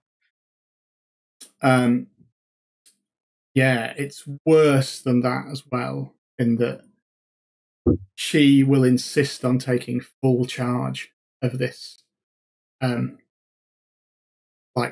speaking thing. So she's going to take all your papers away, pack you off to another room to get photographed, because that's what they wanted to do originally. And she will do all that organisation. So you may not even realise that she's changed it. Do you want to make that roll with presence then? Yeah, I'll do it with presence. I can't come up with a reason why my increased faculties will help here, so it will not be with advantage as much as I would like to do that. But I do have a +2 in presence, so which is good because that turns my 3 into a 5, which is not helpful. It's good. It's the same result. Yeah, she says, no, Mr. Larrabee, the American party was last night. Look, we simply must photograph you. And before you know it, there are 2 of these partygoers are taking you through into the American West room that they have in the townhouse there, where we see set up a range of mirrors and a camera out there. And we see, now, if you could sit on that, maybe place one of these funny hats on, and you're being held down securely as you're being readied for the photograph. I'll take care of this as she takes all those photos. Lovely. Go on. And I'm imagining like I'm trying to like exert my will here, and I keep falling short. And part of it is because I'm so drawn to these mirrors, and there's this part of inside of me that kind of wants to do this, and I don't like that. I don't like things inside me that are I'm trying to contain. Yeah. But I will put on I am going to put on a mask of the past because I need this to succeed. Go for it. So. I think she will. Yeah, I think that happens. I think I'm going to make it happen as described, except that the 2 men that try and sort of manhandle you out are certainly not up to the job of manhandling you, Mr. Larrabee, in your like knighthood state with your bestial strength. And you're able quite subtly to just shuffle them off and stay there with her as she says, as I said, we must photograph you. And they're like, look, there's an awkward pause. And he says, that can be later. Where did you say people needed to stand? And she's looking through her papers. And obnoxiously, I have pulled my pistol out. And instead of pointing with my finger, I'm pointing with the gun. I'm saying, well, I'll need the first one here. I need the other one there. And then I keep referring it back to her. And I need you pointing the gun in her face to make sure he's there and she is there. Do you understand? And I'm being very obnoxious about pointing the gun at her. Yeah. And I think while you're doing this, the 2 that tried to manhandle you, we just see them sort of sneak off back into the servants' quarters. Speaking of the servants' quarters, Mrs. Williams, where are you and what are you trying to do for your distraction?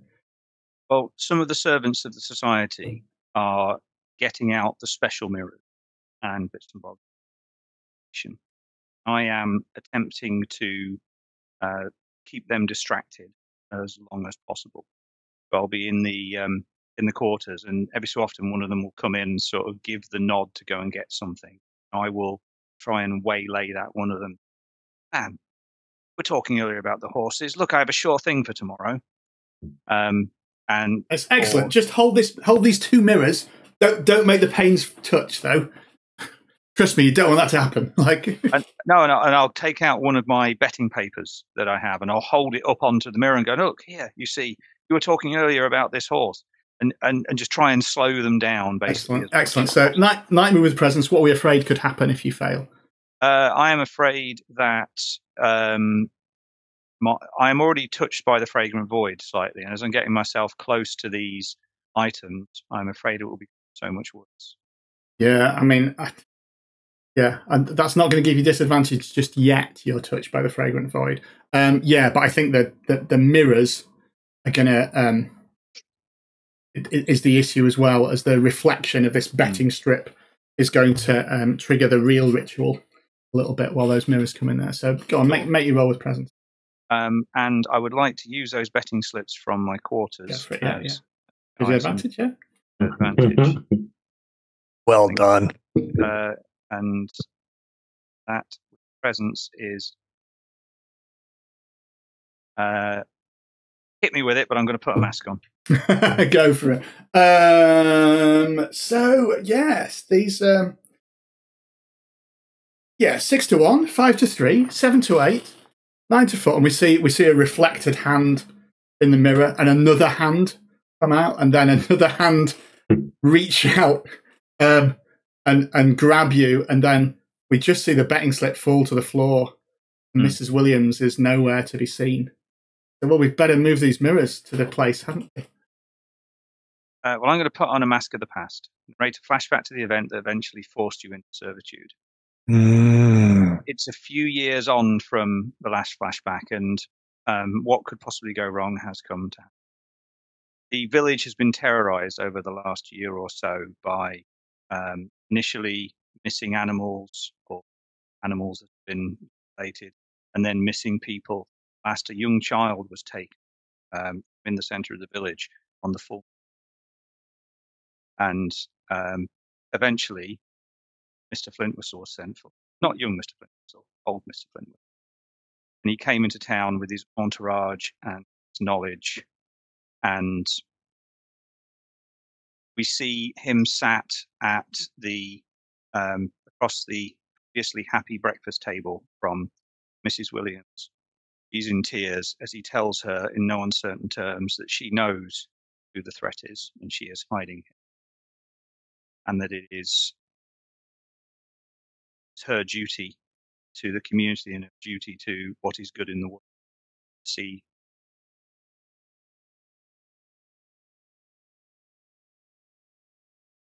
Very nice. Oh, lovely. Well done. Oh, lovely. Yeah, you are. So you managed to delay them in some cases, but I think part of the deal is that you're moving these mirrors up, and so you have to sort of stand in place in this room between the two mirrors. You're actually in the room with everything being touched by the void as well. Gaz, everything seems to be in order, ready for your reverse ritual to take place. Flintwhistle. Can you pull it off, though? Yes. Good. So, any further questions? Well, thanks for asking. Do you want to just what does this sort of thing? Are you the sort of mastermind behind getting everything in place and trying to do it? Yes, it's about.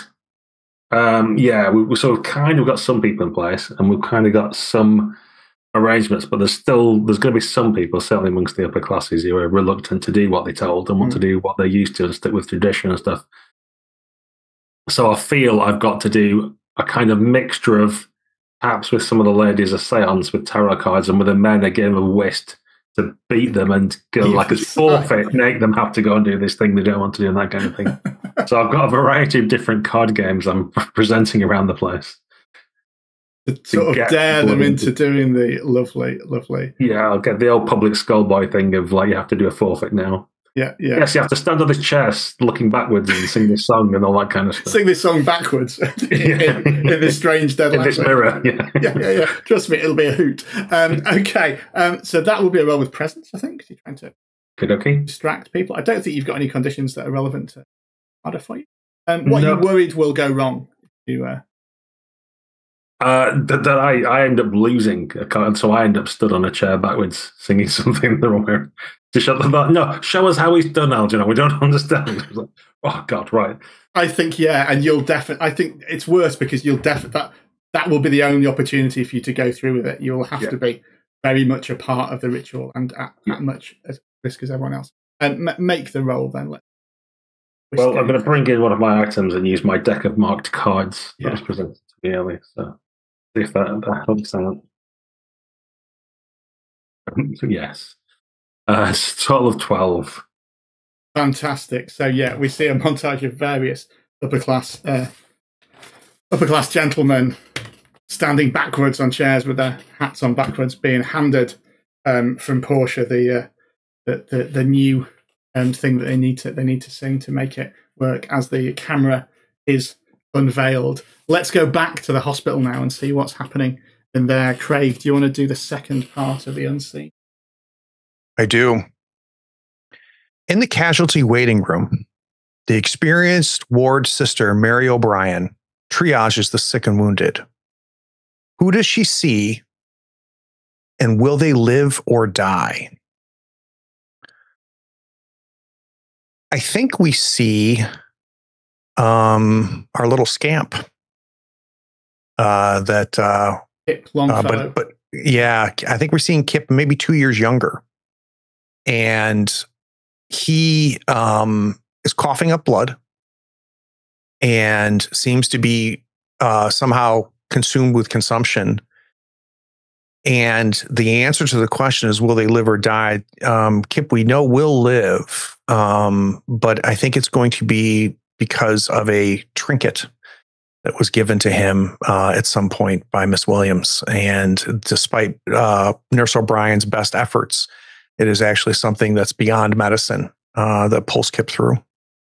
Lovely. It's even worse that he's smoking now, isn't it? It's even more shocking. So back in the room, I'm going to go to you, Mr. Flintwhistle, first, because the ritual is about to be completed. You have managed, you luckily are not stood backwards on a chair, but you're demonstrating to people how they need to rotate Widdershins thrice and read the script that they have. You maybe don't see, but we certainly see that behind one of the mirrors is Mrs. Williams, still adjusting it, maybe trying to get out of the way, but maybe not sure if she can. And I think, Mr. Larrabee, you're in the same room as well. It's as if as you watch, you can't leave. The mirrors and the cameras unveiling make you as if you were drawn to the void, in fact. So we're going to go to you, Gaz, first. Flintwhistle, can you enact the reverse ritual successfully? This is going to be a roll with sensitivity. I will ask you, although it sort of goes, I can imagine what you're going to say. What are you afraid will happen if you fail or lose your nerve?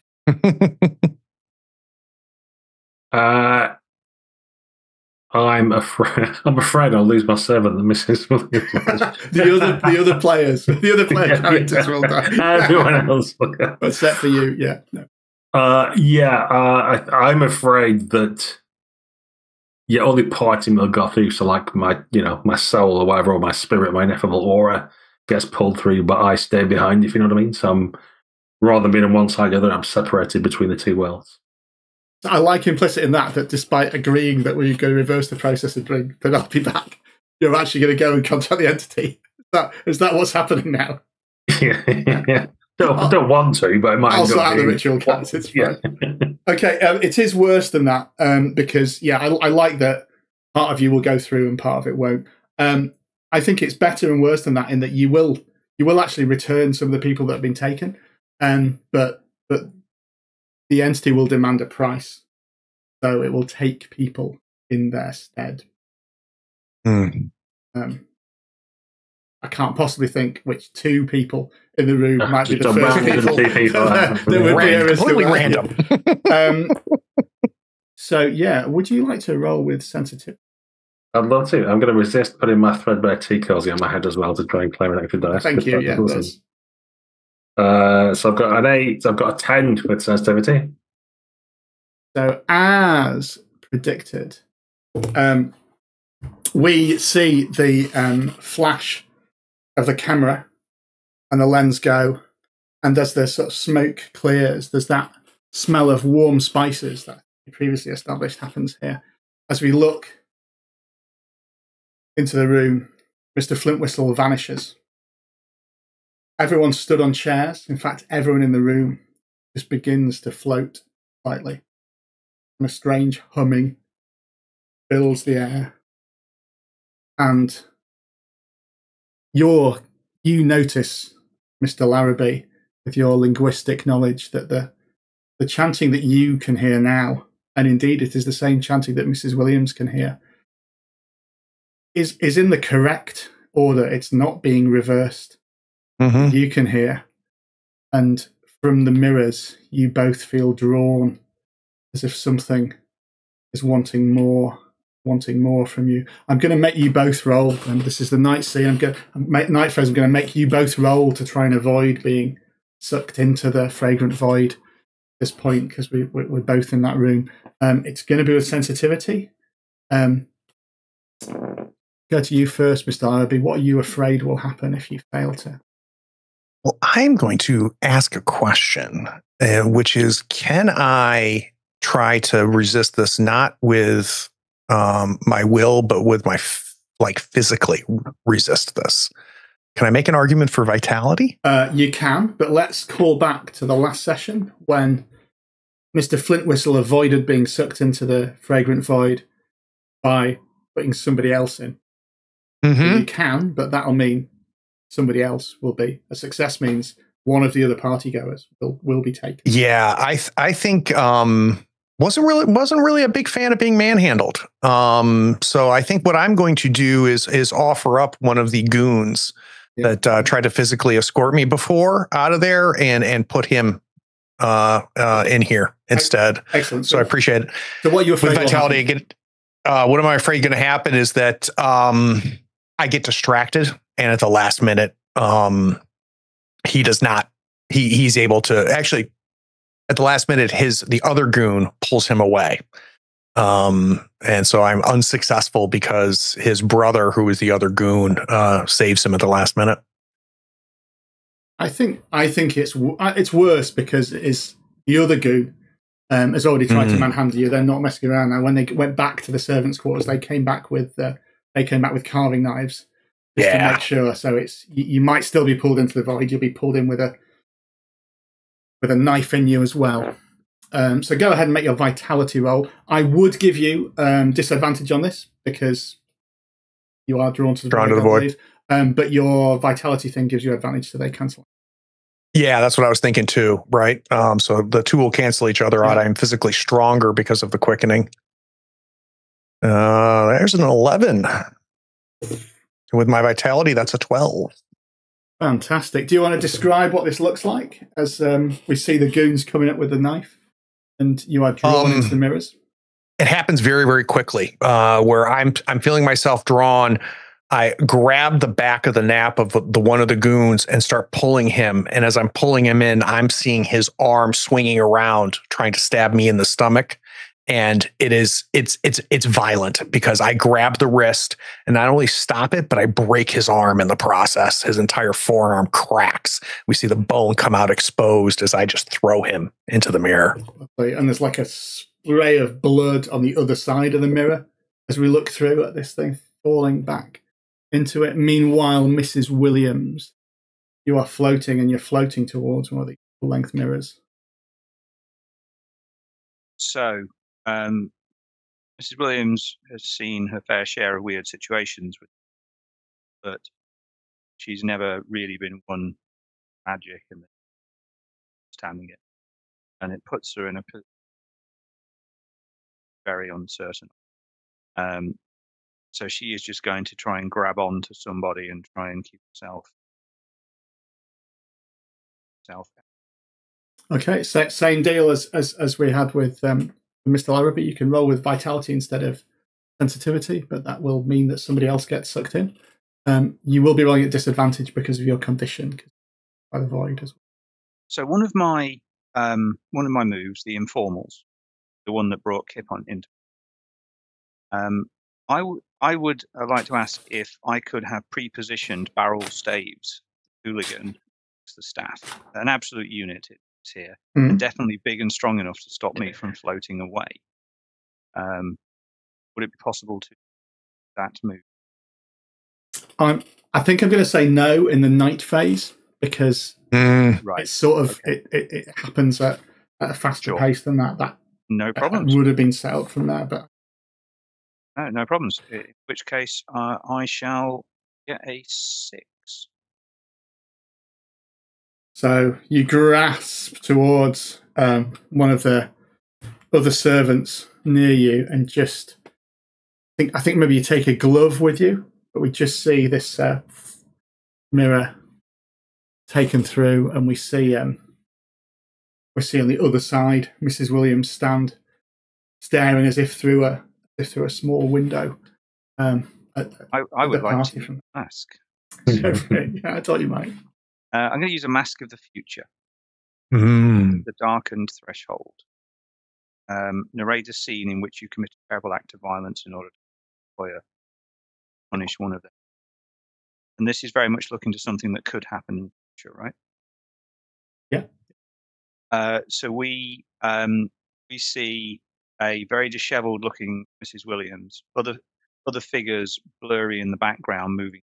One of them tall, taller than the other. Perhaps Mr. Larrabee and her employer, perhaps not. And we see Mrs. Williams barring the door and lighting the fire that will burn down this. Nice. And so that puts it up to a mixed success. It does. There. And as established, somebody will have to be sacrificed to the fragrant void. I think you can do this, but there's going to be a scuffle involved here. You're going to have to really manhandle someone and obviously behave in a manner which Mr. Flintwhistle's probably seen you do such, but the rest of the guests are going to be quite taken aback, even given the strange things that are going on at some of the lower classes, such as yourself, getting one of these noblemen in a headlock and wrestling them towards the mirror. And Mrs. Williams is not a large or powerful woman, so it's going to have to be somebody who is frail. I mean, we've got Periwinkle, haven't we? The lovable houseboy. Not for much longer. Yeah, let me help you, Mom. You throw him into the. Yeah.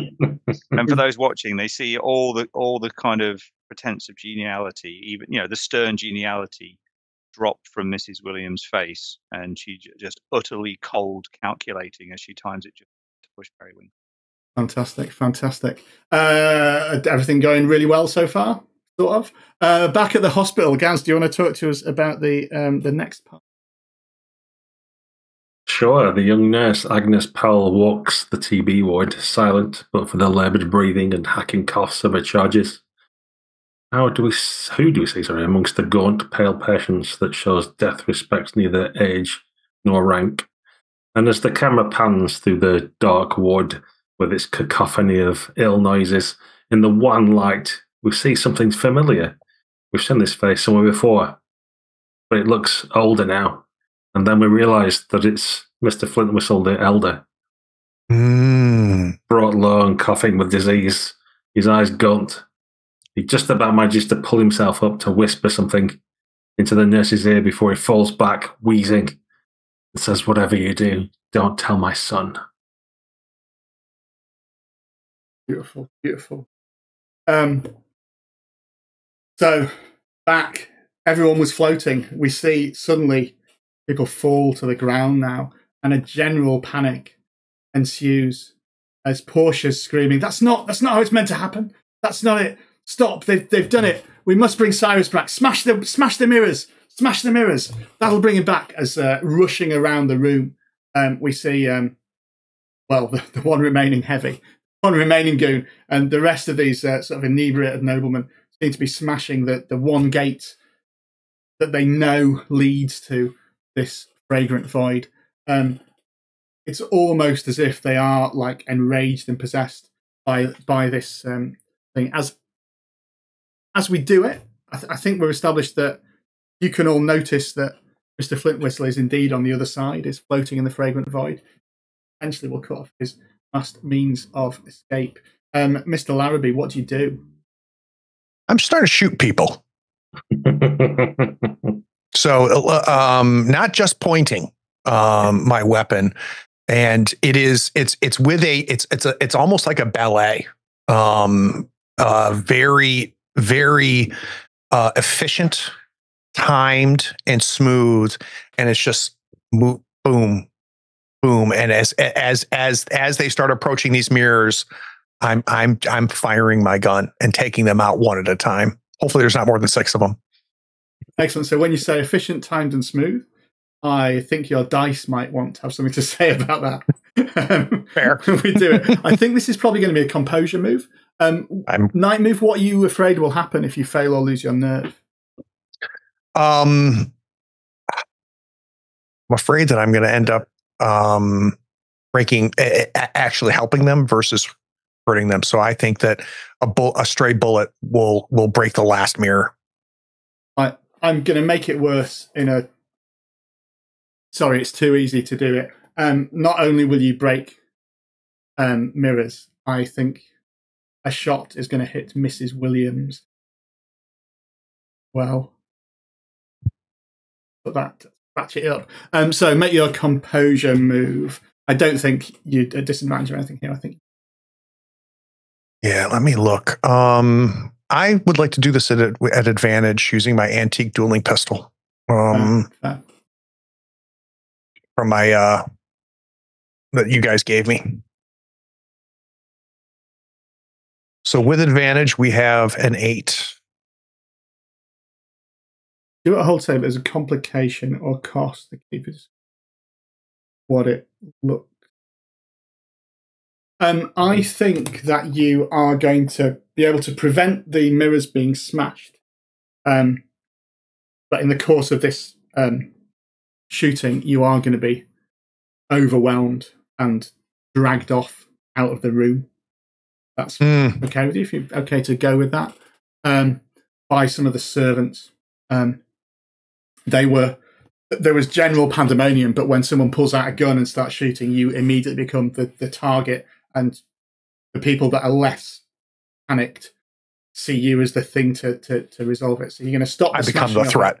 Yeah, you are dragged off into the into the servants sort of quarters, and we see a door slam behind us as we do that. I'm also going to give you a condition. Bruised. Got it. From there. Mrs. Williams, the mirrors started to be smashed, but then Mr. Larrabee opened fire. You managed to avoid being shot here, but there is still some general sort of pandemonium there. You also see that the Porsche is rushing towards the camera to try and sort of take control of it, and say, we must bring them back. We must bring them back. What do you do? Knowing that the camera is naught but a tool and the situation has been already somewhat disturbed, I'm focused solely on my employer. And having just wrestled slightly with young Periwinkle, looking and a little dishevelled from all of that, I'm going to scoot down and grab up a shard of glass from one of the broken mirrors. I'm going to run it across my palm, smear blood on the mirror that Mr. Flint Whistle is in, and just say, come back to me, follow the blood. Algernon, you must.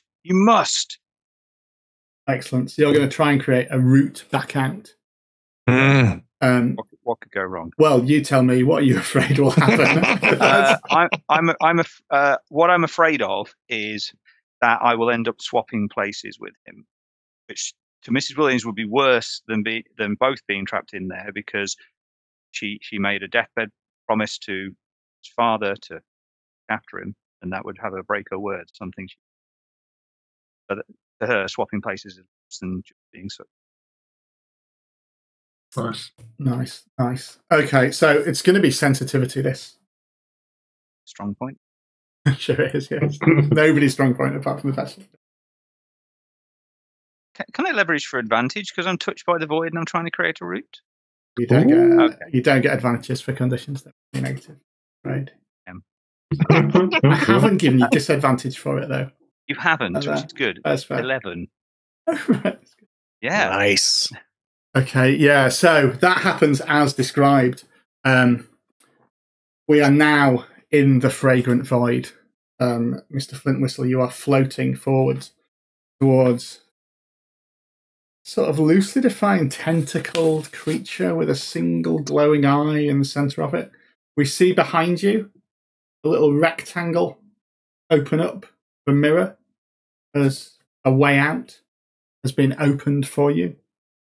But as you float towards this creature, you can see already encased in its tentacles are Cyrus, Pierre, Penelope Levy. They seem to be vaguely still alive and at peace. There's also two other characters like floating towards it who look less at peace. and noiselessly screaming in pain or panic, respectively, as they fly towards it. And we see the blood from the broken arm just float around in spheres. And you feel this creature reaching towards you to try and take you. What are you trying to do? Communicate with it? Or what's your deal? I'll see here, you. We're going to be needing Penelope back. Yes, that one. And we have many things to be discussed, but not right now. For now, I need to bring her back. Then we shall have talks. Oh, you like these, do you? And I'll gesture at the other ones floating in. I can get you many more, but not that one. That one's mine. You give her back. Yes, for tonight, I'll swap you these two for that one, and then, yes, when the moon rises again, we shall discuss more. I shall bring you more, don't worry. There's probably a lot you can teach me, isn't there? Which is amazing. I'll give some squirts from my cologne bottle, because when the fragrant void, and I feel that this creature communicates with the power of smell. So I'll try and reinforce it with some French perfume. Lovely. That is a night move. You're trying to offer these two as sacrifices if you get Penelope out. Clear what's at stake. What are you afraid will happen if you fail or lose your nerve? That it'll want more of a sacrifice in a true sense. I'm going to have to go and get my friends and bring them in as the sacrifices. That'll be a genuine sacrifice. You have no trouble offering us up, do you? Terribly sorry, Obin. Have you ever wondered why Flint Whistle House is so empty of guests with all these rooms? Yeah, it's worse in that you'll have to do you'll do that, and you will also be one of the sacrifices as well. Put the stakes on here because this could be the defining moment. This is rolling with sensitivity. Right. Okay. So that's a 5. With a sensitivity, with your bonus? That's adding the +2 for my sensitivity. Okay, so let's play the scene. Yeah, before I bring my masks out, which I'm already ready. So, yeah, I think we get a general sort of humming of assent from the creature, but you keep floating towards it, Mr. Flintwhistle, and the mirror with the blood smeared on it by Mrs. Williams. As you try and pull your hand away from it, you can't, and the whole mirror looks like you're seeing in, and you can see Mr. Flintwhistle there. You can see this creature too, and as you try and pull it away, we see you pull through it and flying quite fast this time towards this thing's one single eye. As Penelope Levy is released. And you will be there for eternity. Luckily, the American is tied up in another room, so but yeah, that's what happens there. Go ahead. You're going to put a mask on? Did you mention? Yes, a mask of the past. So get your X cards at the ready, because this narrator flashback to your young adulthood and shows your first sexual encounter with a dark entity. Okay. First sexual encounter with a dark entity? Yes, boy. I think we said certificate PG at the start, so we did. So some of this will be off grainy screen. footage. Yeah. But I think how we'll describe it is Algernon is in front of one of his full-length mirrors, and there's that darkened shape he talked to before about his tutor. And again, he's having that one-sided conversation where he's saying, yes, of course, I'd love to. And as this shape sort of steps through the mirror, it's an exact simulacrum of himself, which he starts to embrace and kiss. And as the two of him go off towards the bed and out of camera shot, you can see in the background of the mirror this one single eye with drifting tentacles around it watching as you hear the sloppy noises of whatever's going on off camera. Lovely. And so we'll play the scene again. It's still a mixed success. So there is a complication or cost. And how to push it. Whenever you think that, you should push it as far as you can. Exactly. You get a sense that, and a sort of whispered voice says, yes, she can go, but the rest of them, all of them must stay. And as we see a sort of faint Penelope and Mr. Flintwhistle climb through this mirror, we see the Kensington townhouse shake a little. We see the doors and the windows slamming shut and locking. And just we see smoke begin to billow up from the basement as the entity takes its price. Nice. I'm conscious of time, but I think we've got one last little escape for the three of us to do. Shane, do you want to do the final unseen, and then we'll see if our hunters can paint the scene. As dawn begins to break, how do we see the staff of Thomas dealing with the stress of the night, knowing they will be back again soon? Healthcare brings about gallows humor. So there are smiles and laughs as a tired staff, mixing together across class boundaries, united by the common sort of the common events of having looked into sickness and death together. And they walk away smiling but weary, knowing they did a job well done. But behind it all, some of them don't cope quite so well. You know that some of them won't be sleeping till they. Some of them themselves in. But for most, it is a night ending, knowing they did some good, and for others, it's whatever it takes to wash out the good.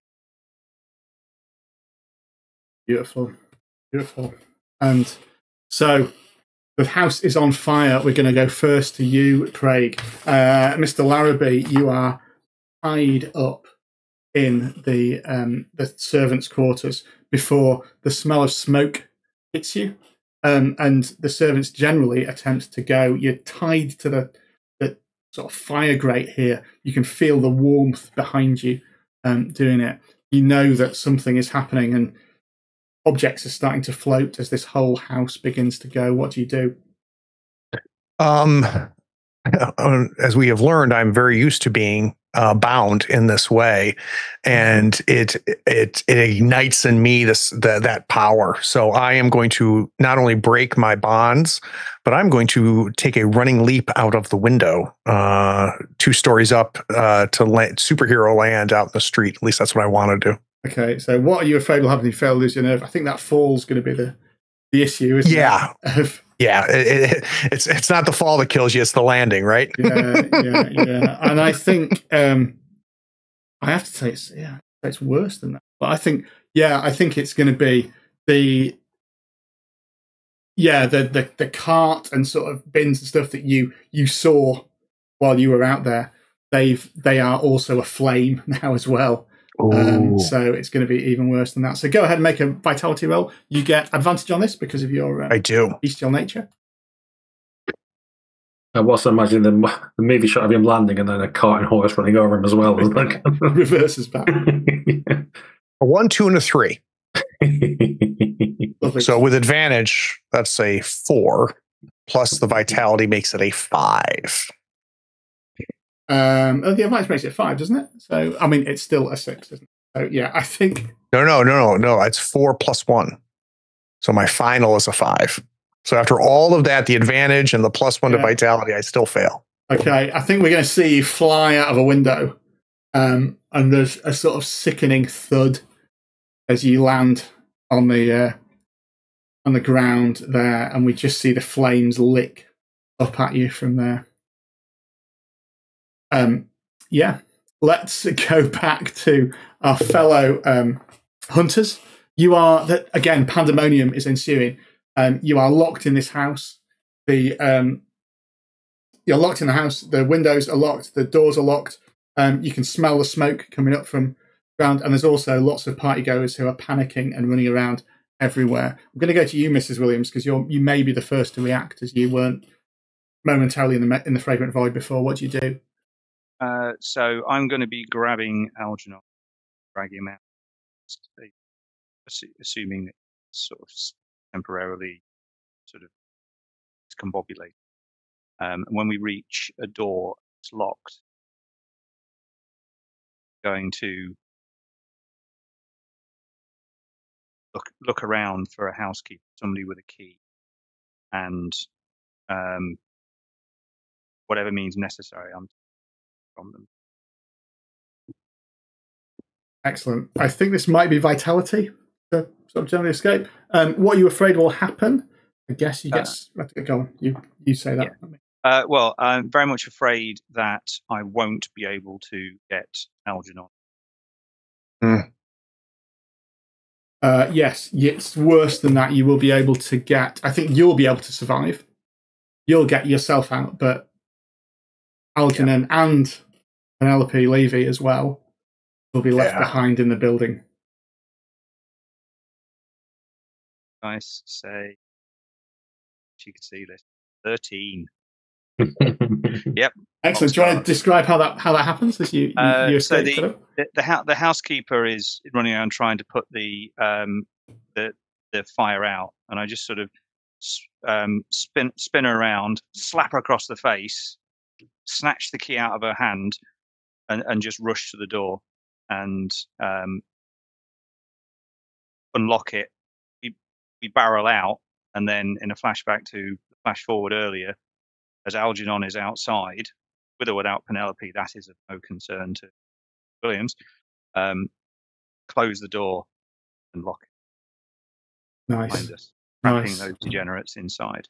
Mr. Flintwhistle, as you emerge outside with Penelope, it's suddenly a moment of peace. The only noise you can hear, though, is the sort of sucking, laboured breathing of someone you recognise as Mr. Larrabee, lying on the ground in front of you. There's a smashed window above him, 2 stories up. He doesn't look to be in a good way. Yeah, I could go over to him. This could go either way. I don't know. Yeah. And as I'm leaning over and examining you, probably more interested in the flow of blood that's across the cobbles than you at first, it seems. And then I snap myself back to the task at hand. I'll whisper in your ear. Do you want to pay the price? Awfully kind of you, but it's time for me to pay back. Protect the city. I'm going to refuse your help. And I will, I'll pull out one of my arcane devices to capture a departing soul for use later. Very, very, very decent of you. I'll give him a little pat.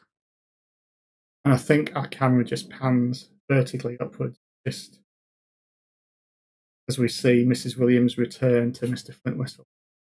Mr. Larrabee expire on the floor, and the flames lick up the Kensington townhouse. And that is the end of the Mystery of the Whateley camera. Let's just briefly sign off from our characters with a short little vignette of what we see them doing later on. Craig, use your imagination here. It could be someone related to the Americans. It could be somebody he's interacted with. Could be another character at all, just to see them after the end of this, so we can just sign off where they are. Shane, do you want to go first? Yeah. So a few days have passed, and Mr. Williams is back to her normal routine of Mr. Flint or the idiosyncrasies. But when she is cleaning the trophy room, she pauses momentarily. Werewolf. And she places her hand living, says, just at the end, that Mr. had saved him. Choose to go. Stand. Well, maybe you can tell me when it's soon, Frank. And then just. Oh, Gaz, what do we see of Mr. Flintwhistle? It's probably some weeks later, but he's sat in his room looking into this mirror, which you can't see from the camera angle. He's got a frown on his face, and next to him he's got, it's like an hourglass, but instead of sand, it's got blood. There's over half in the bottom. And he's in the denial stage at the minute when he's shouting at the mirror, going, "I can't possibly have given you more than half of my soul by now. There's at least 2/3 left." And again, it's that one-sided conversation where you can't hear what's being said by the entity in the mirror. But he's looking somewhat distraught that he's already half gone when you thought he had so much more left. Fantastic, fantastic. And finally, Craig. Total darkness.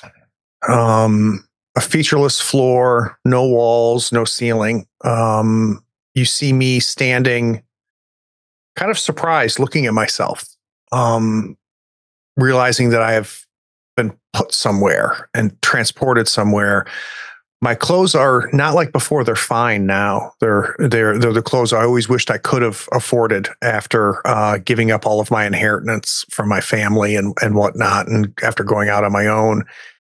And I think I'm at peace with being alone and captured in here until I turn around and I see the sea of other people that are also here, and just realize that I did not know my friend, that his deep, dark secret, he is actually horrific because of the collection of souls in his time that he's taken. Fantastic. And on that note, we'll sign off the Between. Do check out part 1 if you haven't already, and then you'll understand what you've just watched for 2 hours. And check out our other, check out the game if it's crowdfunding still. You can do it. If not, then you can get a hold of it and see what it is. It's got some excellent stuff in it.